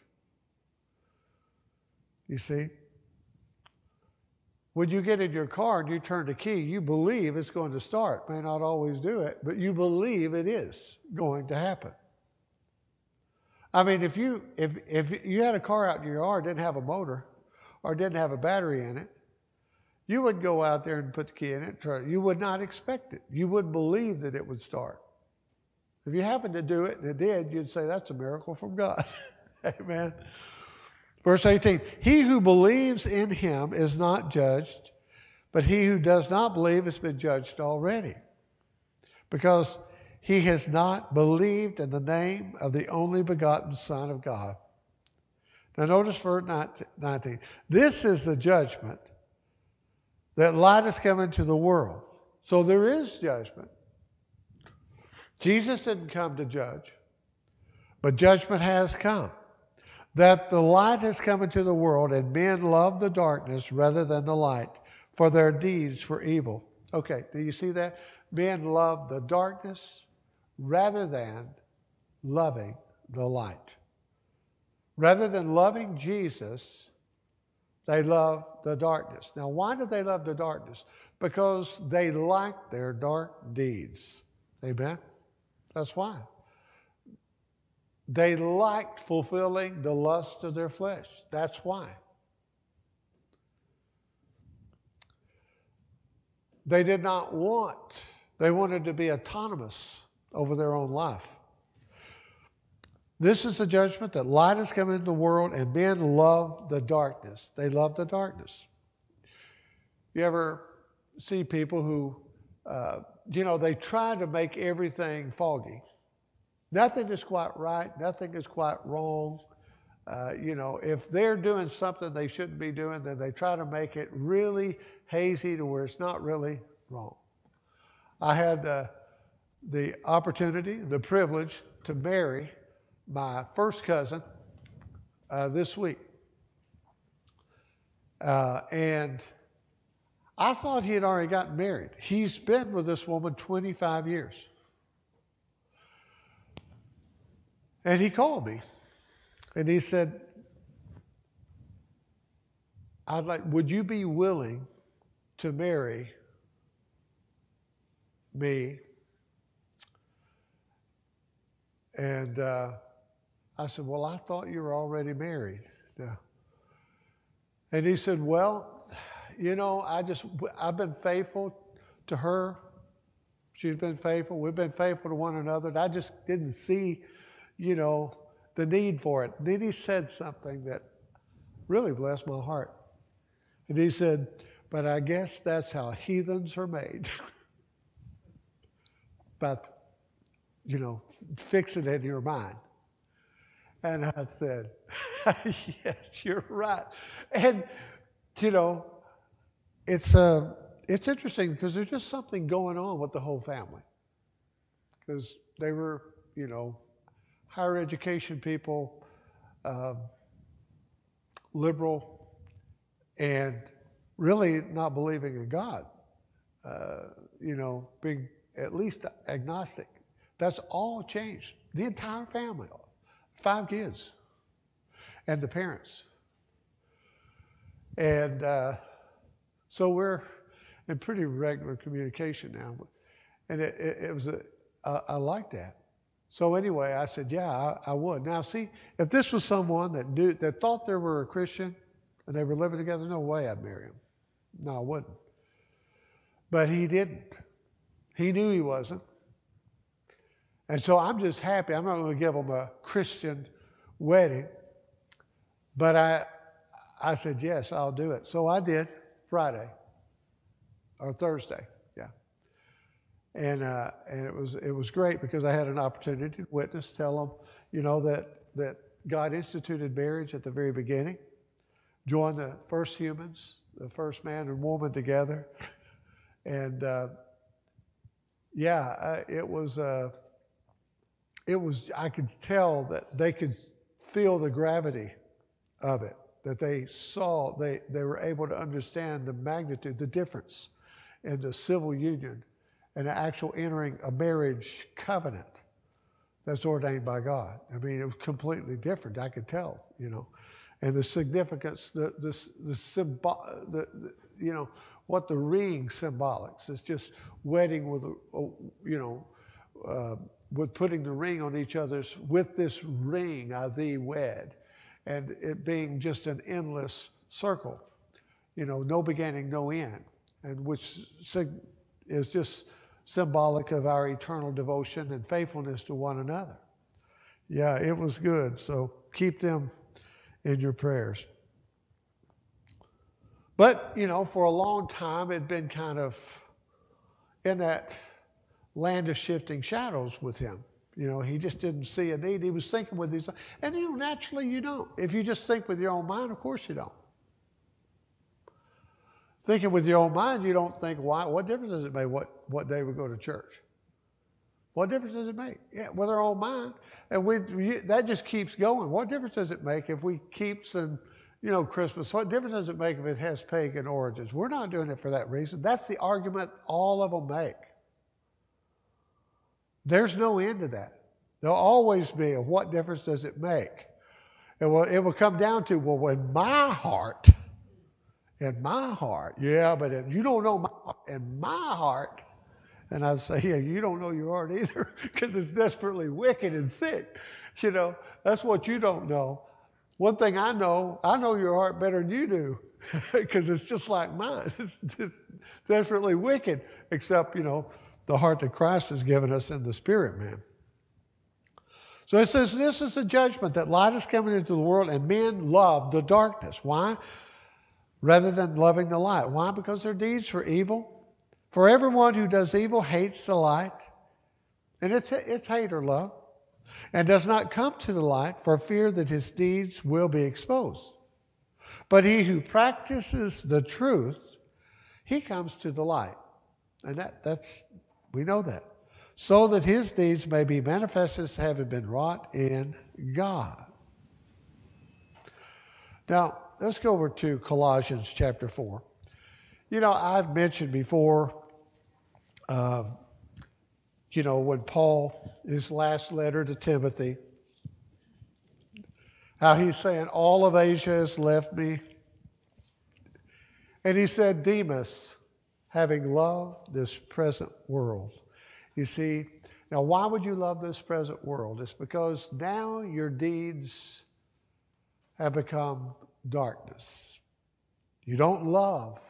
You love the darkness, like Jesus said, John chapter 3, rather than the light. Now that means you love the darkness.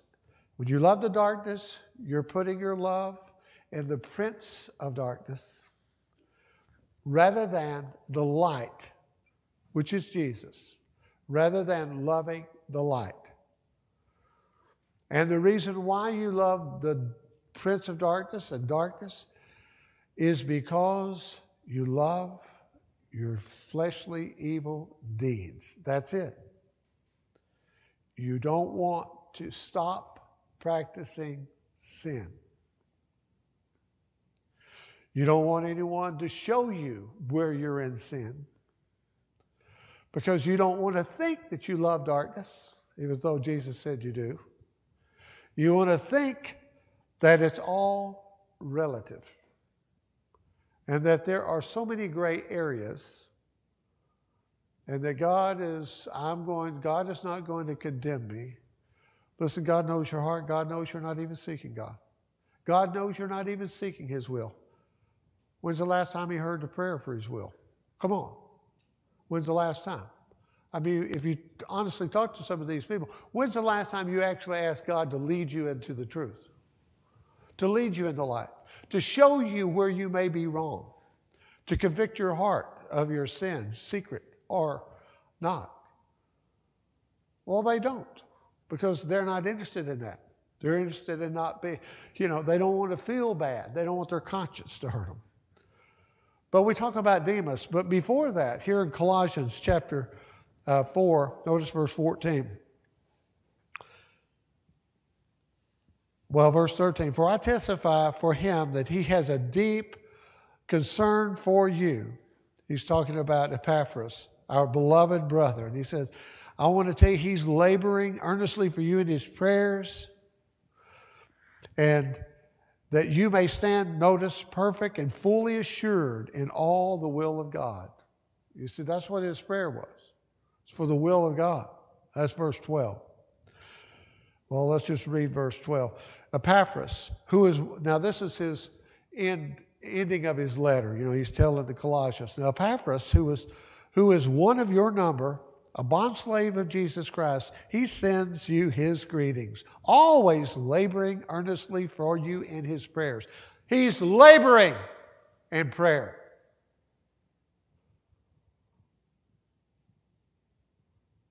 We don't labor enough in prayer. I mean, the example here, we see this in laboring in prayer, going into that secret place. Now, I'm talking to myself too. We don't labor enough in prayer. We need to. We would see many more victories quicker if we labored in prayer. If we're interceded for one another as Christ intercedes for us. He labors constantly in prayer for us, interceding for us. But he's saying, I want you to know, brethren, and you brethren in Colossae, Epaphras, you know him. He's one in your number. He's in your church. He's in the congregations there. Well, he is. He sends you greetings. Because obviously, at this time he's with Paul. But he came from here. But now he's on the journey with Paul. And he said, he's one of you. He's with me. But he sends you his greetings. And I want you to know he's always laboring earnestly for you in prayers. And this is what he labors, what he prays, that you may stand perfect and fully assured in all the will of God. That's the goal. not in the land of shifting shadows where there's 67 shades of gray. For I testify for him that he has a deep concern for you and for those who are in Laodicea and Hierapolis. So see, we know what happened to Laodicea later. Poor, blind, and naked, and don't even know it. Do you think that they needed that prayer? That they needed to stand perfect and fully assured in all the will of God? Because they weren't, but they thought they were. And then verse 14 says, Luke, the beloved physician, he sends you his greetings, and also Demas. So Demas is right there with Paul. Wherever Paul was when he wrote this letter to the Colossians. Now let's go to Philemon after Titus.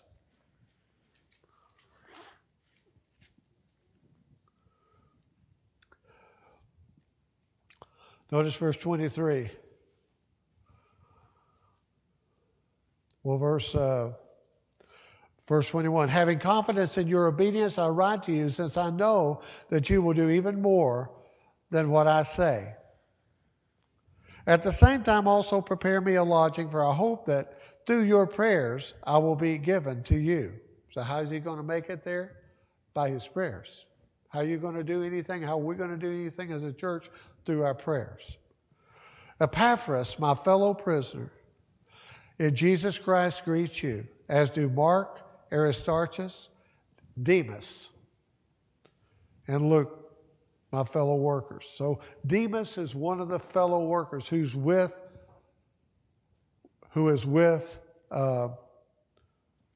Paul. Now, here's the thing. Paul wrote a lot of these letters while he was in prison in Rome, which meant that's where these men were. And he was giving them instructions. They were visiting him while he was incarcerated, and he was sending them out, telling them what to do. He was writing these epistles and giving them to them and to take to the various churches. And he gave this one, and it was sent to Colossae, and in that he gave the greetings at the end. Now over in 2 Timothy chapter 4, and we already saw where Demas is a beloved co-laborer in the Lord with the Apostle Paul. And here in 1 Timothy chapter 4, we'll begin in verse 1. Paul says, I solemnly charge you in the presence of God and of Jesus Christ, who is to judge the living and the dead, and by his appearing in his kingdom. Preach the word, Timothy. Be ready in season and out of season. Reprove, rebuke, exhort with great patience and instruction. For the time will come when they will not endure sound doctrine. Wanting to have their ears tickled, they will accumulate for themselves teachers in accordance to their own desires. And they will turn away their ears from the truth and turn aside to myths.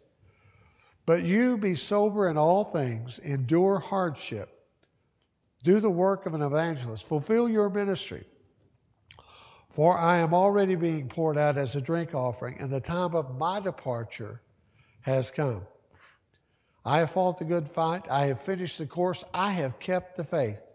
And in the future there is laid up for me the crown of righteousness, which the Lord, the righteous judge, will award to me on that day, and not only to me, but also to all who have loved his appearing. Make every effort to come to me soon, for Demas, having loved this present world, has deserted me and gone to Thessalonica. Crescens has gone to Galatia, Titus to Dalmatia. Only Luke is with me. Pick up Mark and bring him with you, for he is useful to me for service. And it's sad, after all the service and going on these missionary trips with the Apostle Paul, being with the Apostle Paul, hearing Paul preach, how many times a day? And then being mentored by him in between, places. I mean, could Demas have had a better example? Could Demas have been in a better position to succeed, to fulfill the will of God. I mean, Demas heard the letters. He heard the letter to Philemon. He heard the letter that Paul wrote. It was written. He had it. He probably read it many times himself, the letter to the Colossians. And yet in all that, he deserted Paul when Paul was in prison. And Paul had to tell Timothy, break the news to Timothy, because Timothy was on a mission himself. He was already, Paul had sent him out to Ephesus. So he told him, Demas has deserted me. And he tells why. Because he loved this present world. It's tragic. It's like the young rich ruler. It's like Solomon. You know, it all grieved the Lord's heart. It must have broken his heart. Now let's go over to John chapter 13.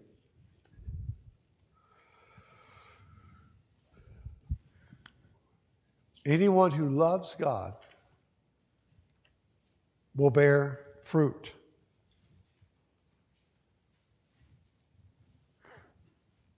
Here in John chapter 13, verse 34, John says, "A new commandment I give to you, that you love one another, even as I have loved you, that you also love one another." Now, that's a commandment. It doesn't do any good to keep idols out of your house. It doesn't do any good to keep the Sabbath day if you don't have love for one another. And we know what love is. 1 Corinthians chapter 13. Love is not selfish. Love doesn't seek its own interests. Love is patient and long-suffering.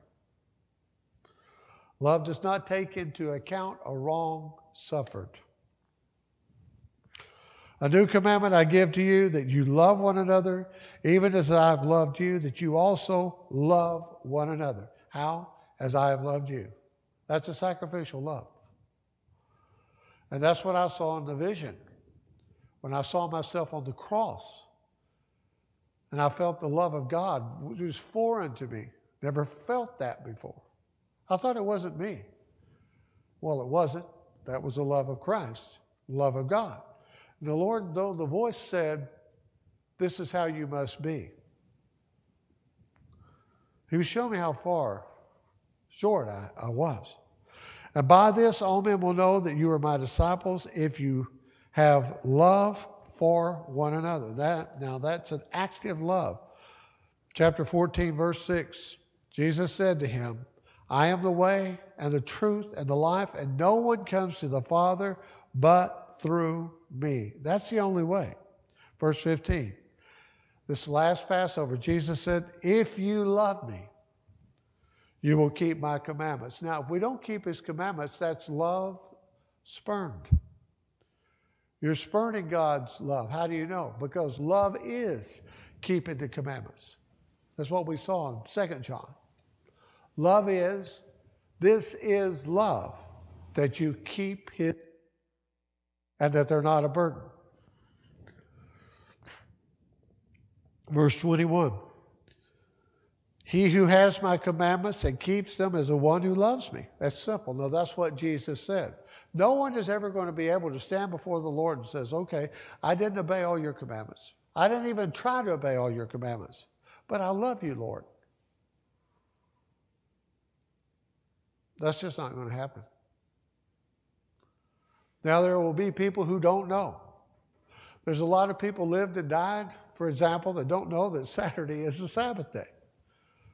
And all their whole life, they thought they were keeping the Sabbath when they rested and worshiped on Sunday. Well, the Lord knows that. The Lord knows that. But this is a day of enlightenment. This is a day where, with a touch of your iPhone or your smartphone, you can look and there's a wealth of information there. You can find out the truth about anything. You may have to sift a little. You may have to search a little, because there's a lot of misinformation. But the Scripture is plain. The Scripture tells us plainly what the commandments are, and how to keep them. So he says, verse 21, he who has my commandments and keeps them is the one who loves me, and the one who loves me will be loved by my Father, and I will love him and will disclose myself to him. Verse 23, if anyone loves me, he will keep my word, and my Father will love him, and we will come to him and make our abode with him. That's abide in him. He who does not love me does not keep my words. It's simple, isn't it? But the word which you hear is not mine, but the Father who sent me.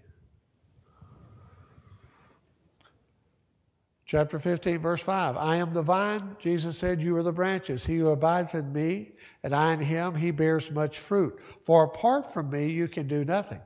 If anyone does not abide in me, he is thrown away as a branch and dries up, and they gather them and cast them into the fire, and they are burned. If you abide in me, and my words abide in you, ask whatever you wish, and it will be done for you. My Father is glorified by this, that you bear much fruit, and so prove to be my disciples. Just as the Father has loved me, I also have loved you. Abide in my love. And then he tells us how to abide in his love. If you keep my commandments, verse 10, you will abide in my love. Can you abide in God's love and not keep his commandments? No, you can't. You can't abide in God's love and on purpose forsake one of his commandments. If you keep my commandments, you will abide in my love, just as I have kept my Father's commandments and abide in his love. You know, like God is not going to, he created us as free moral agents. He can't make you love him. He doesn't make you obey him. You know, it's funny, these people that are always saying, well, why don't God do something about evil? Why does he stop the evil? Well, he's done that. I can think of a few places in the Bible. Like when he destroyed the Canaanites. Because the Canaanites were, for 400 years, had been sending their children, their babies, to Moloch and burning them on that red hot metal statue with their priests beating the drums to drown out the screams of the dying babies, the burning babies that are burning to death. This happened to thousands and thousands of babies. Sodom and Gomorrah, Tyre and Sidon, wicked, child sacrifice, sodomy, homosexuality, wickedness, immorality of every kind, murder, violence, all these things. So God destroys them. And Richard Dawkins writes in his book, The God Delusion, that he is a mass murderer because of it. And one side of his mouth he'll say, well, if God is good, why don't he do something about stopping the evil? Well, he did. He destroyed them. But before he destroyed them, he sent prophet after prophet after prophet, and they would not repent. Before he destroyed them, because he said, I do nothing without first warning by the prophets. He warned Nineveh. We have that example. Nineveh repented. God didn't destroy them because they repented. The Canaanites did not repent. Tyre and Sidon did not repent. Sodom and Gomorrah did not repent. After being repeatedly warned by prophets, and then them killing the prophets of God and continuing on in the darkness. So you have a choice. Let this wickedness continue or stop it. Now, if I had my gun and I saw a mass murderer, I go to a school and I saw a mass murderer and he's shooting children, I'm shooting him. I won't think twice about it. I won't hesitate about it. Because I will stop that murder. I'll stop it. And if I don't stop it, you know who's going to stop it? A policeman or somebody with a gun is going to come. They're going to get here or there to school or where it happens to be, and they're going to stop the man. You know how they're going to stop him? They're going to shoot him. But they may say, put the gun down first. They may give him an opportunity to stop what he's doing. Most of the time that happens. Put the gun down, hold it, stop. And usually when they don't stop is when they get shot. Same thing with God. You know, these people that say, why doesn't God do something about the evil in the world? Well, what if he started with you? How about that? Why don't we just say, okay, let him start with you because you're wicked too. You know,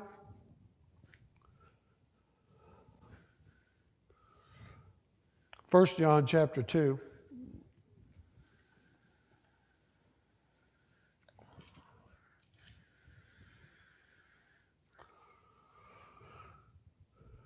Now, verse 15. Now, notice this. Do not love the world, nor the things of the world. Now, that's something that John tells us. We have control over that. Demas loved this present world. He loved the things of this world. He did not have to. He didn't have to. And how did that happen? We see in James chapter 1. Each one, God doesn't tempt us.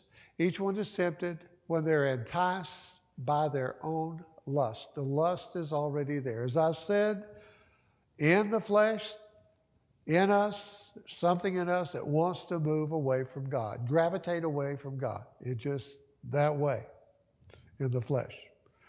So he says you have to make up in your mind not to love the world nor the things of the world. If anyone loves the world, the love of the Father is not in him. You know, people that have left that's gone into immorality and say it's just natural. It's just a way of the world. Of course it is. But we're not of the world. We're to be lights to the world, to come out of the world, so that you're not partakers of the judgment that's coming upon the world. You know, Lot came out of Sodom. If he had not come out of Sodom, he would have died. For all that is in the world, the lust of the flesh and the lust of the eyes and the boastful pride of life is not from the Father, but is from the world. The world is passing away, and also its lusts. But the one who does the will of God lives forever. Children, it is the last hour. And just as you have heard that Antichrist is coming, even now many Antichrists have appeared. From this we know that it is the last hour. They went out from us, but they were not really of us.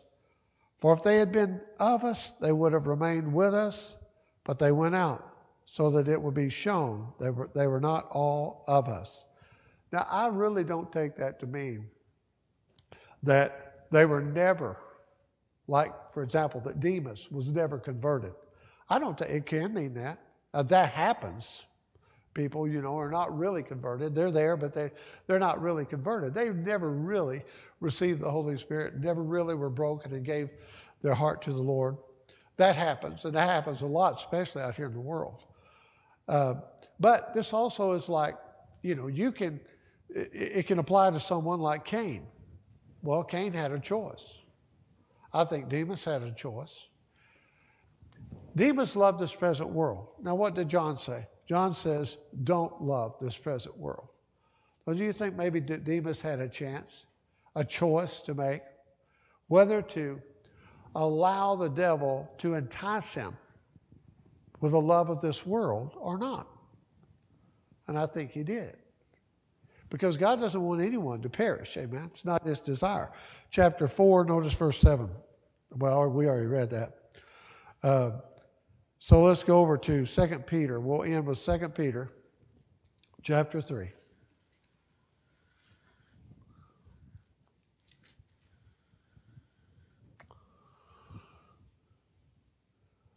Then we'll have Michael close us in prayer. 2 Peter chapter 3, we're beginning verse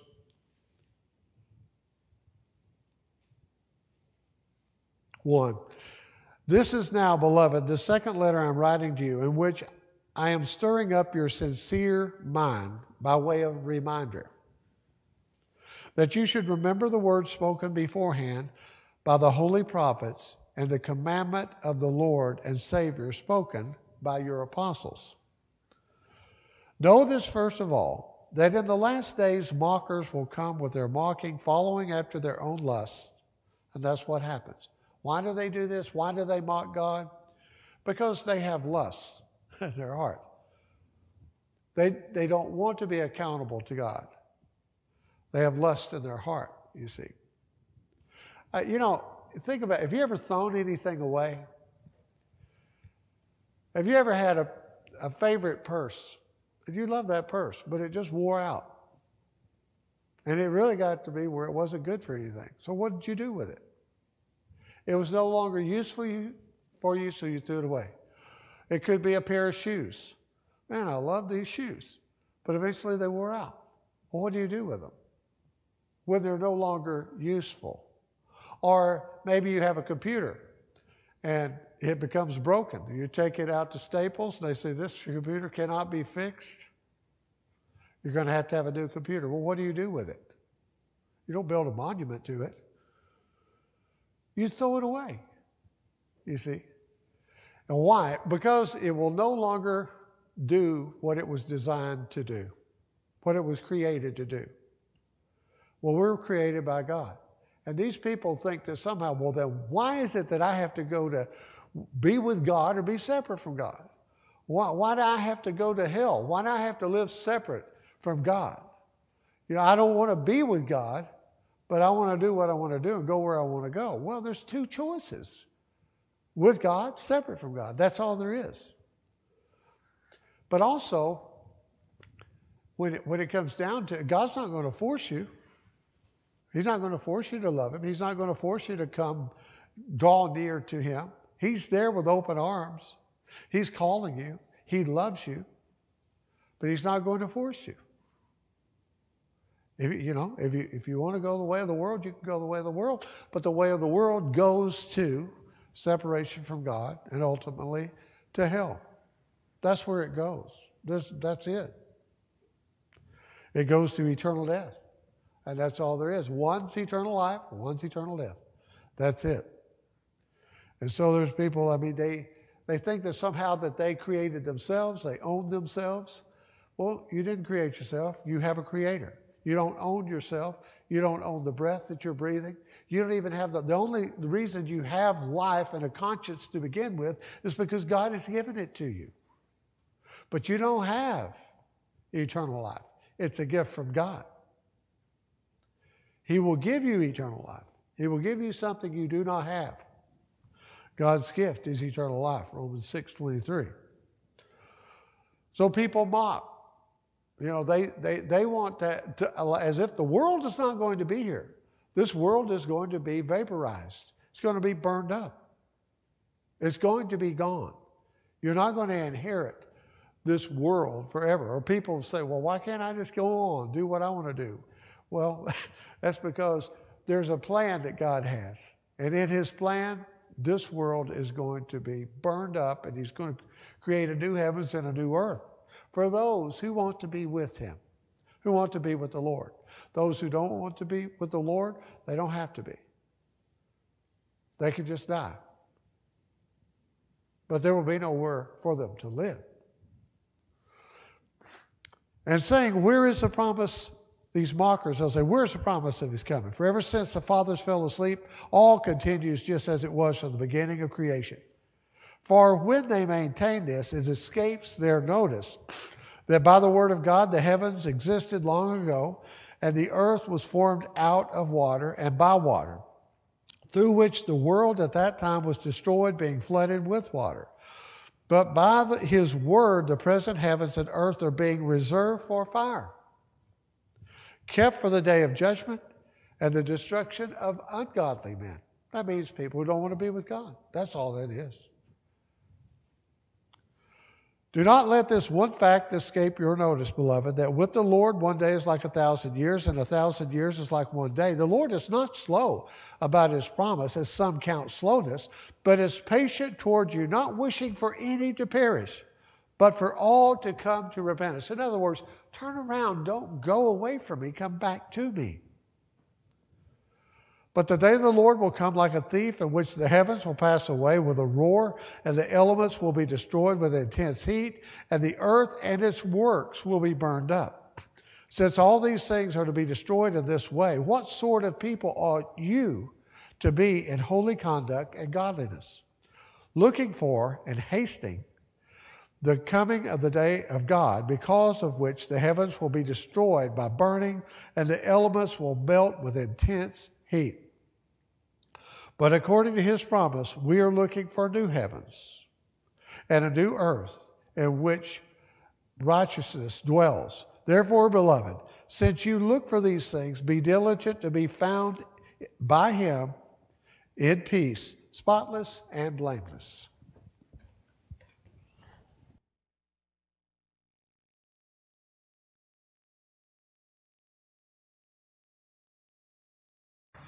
Heavenly Father, Lord, we're so thankful for this calling that you have given us. Lord, we pray that we would honor it as we should. And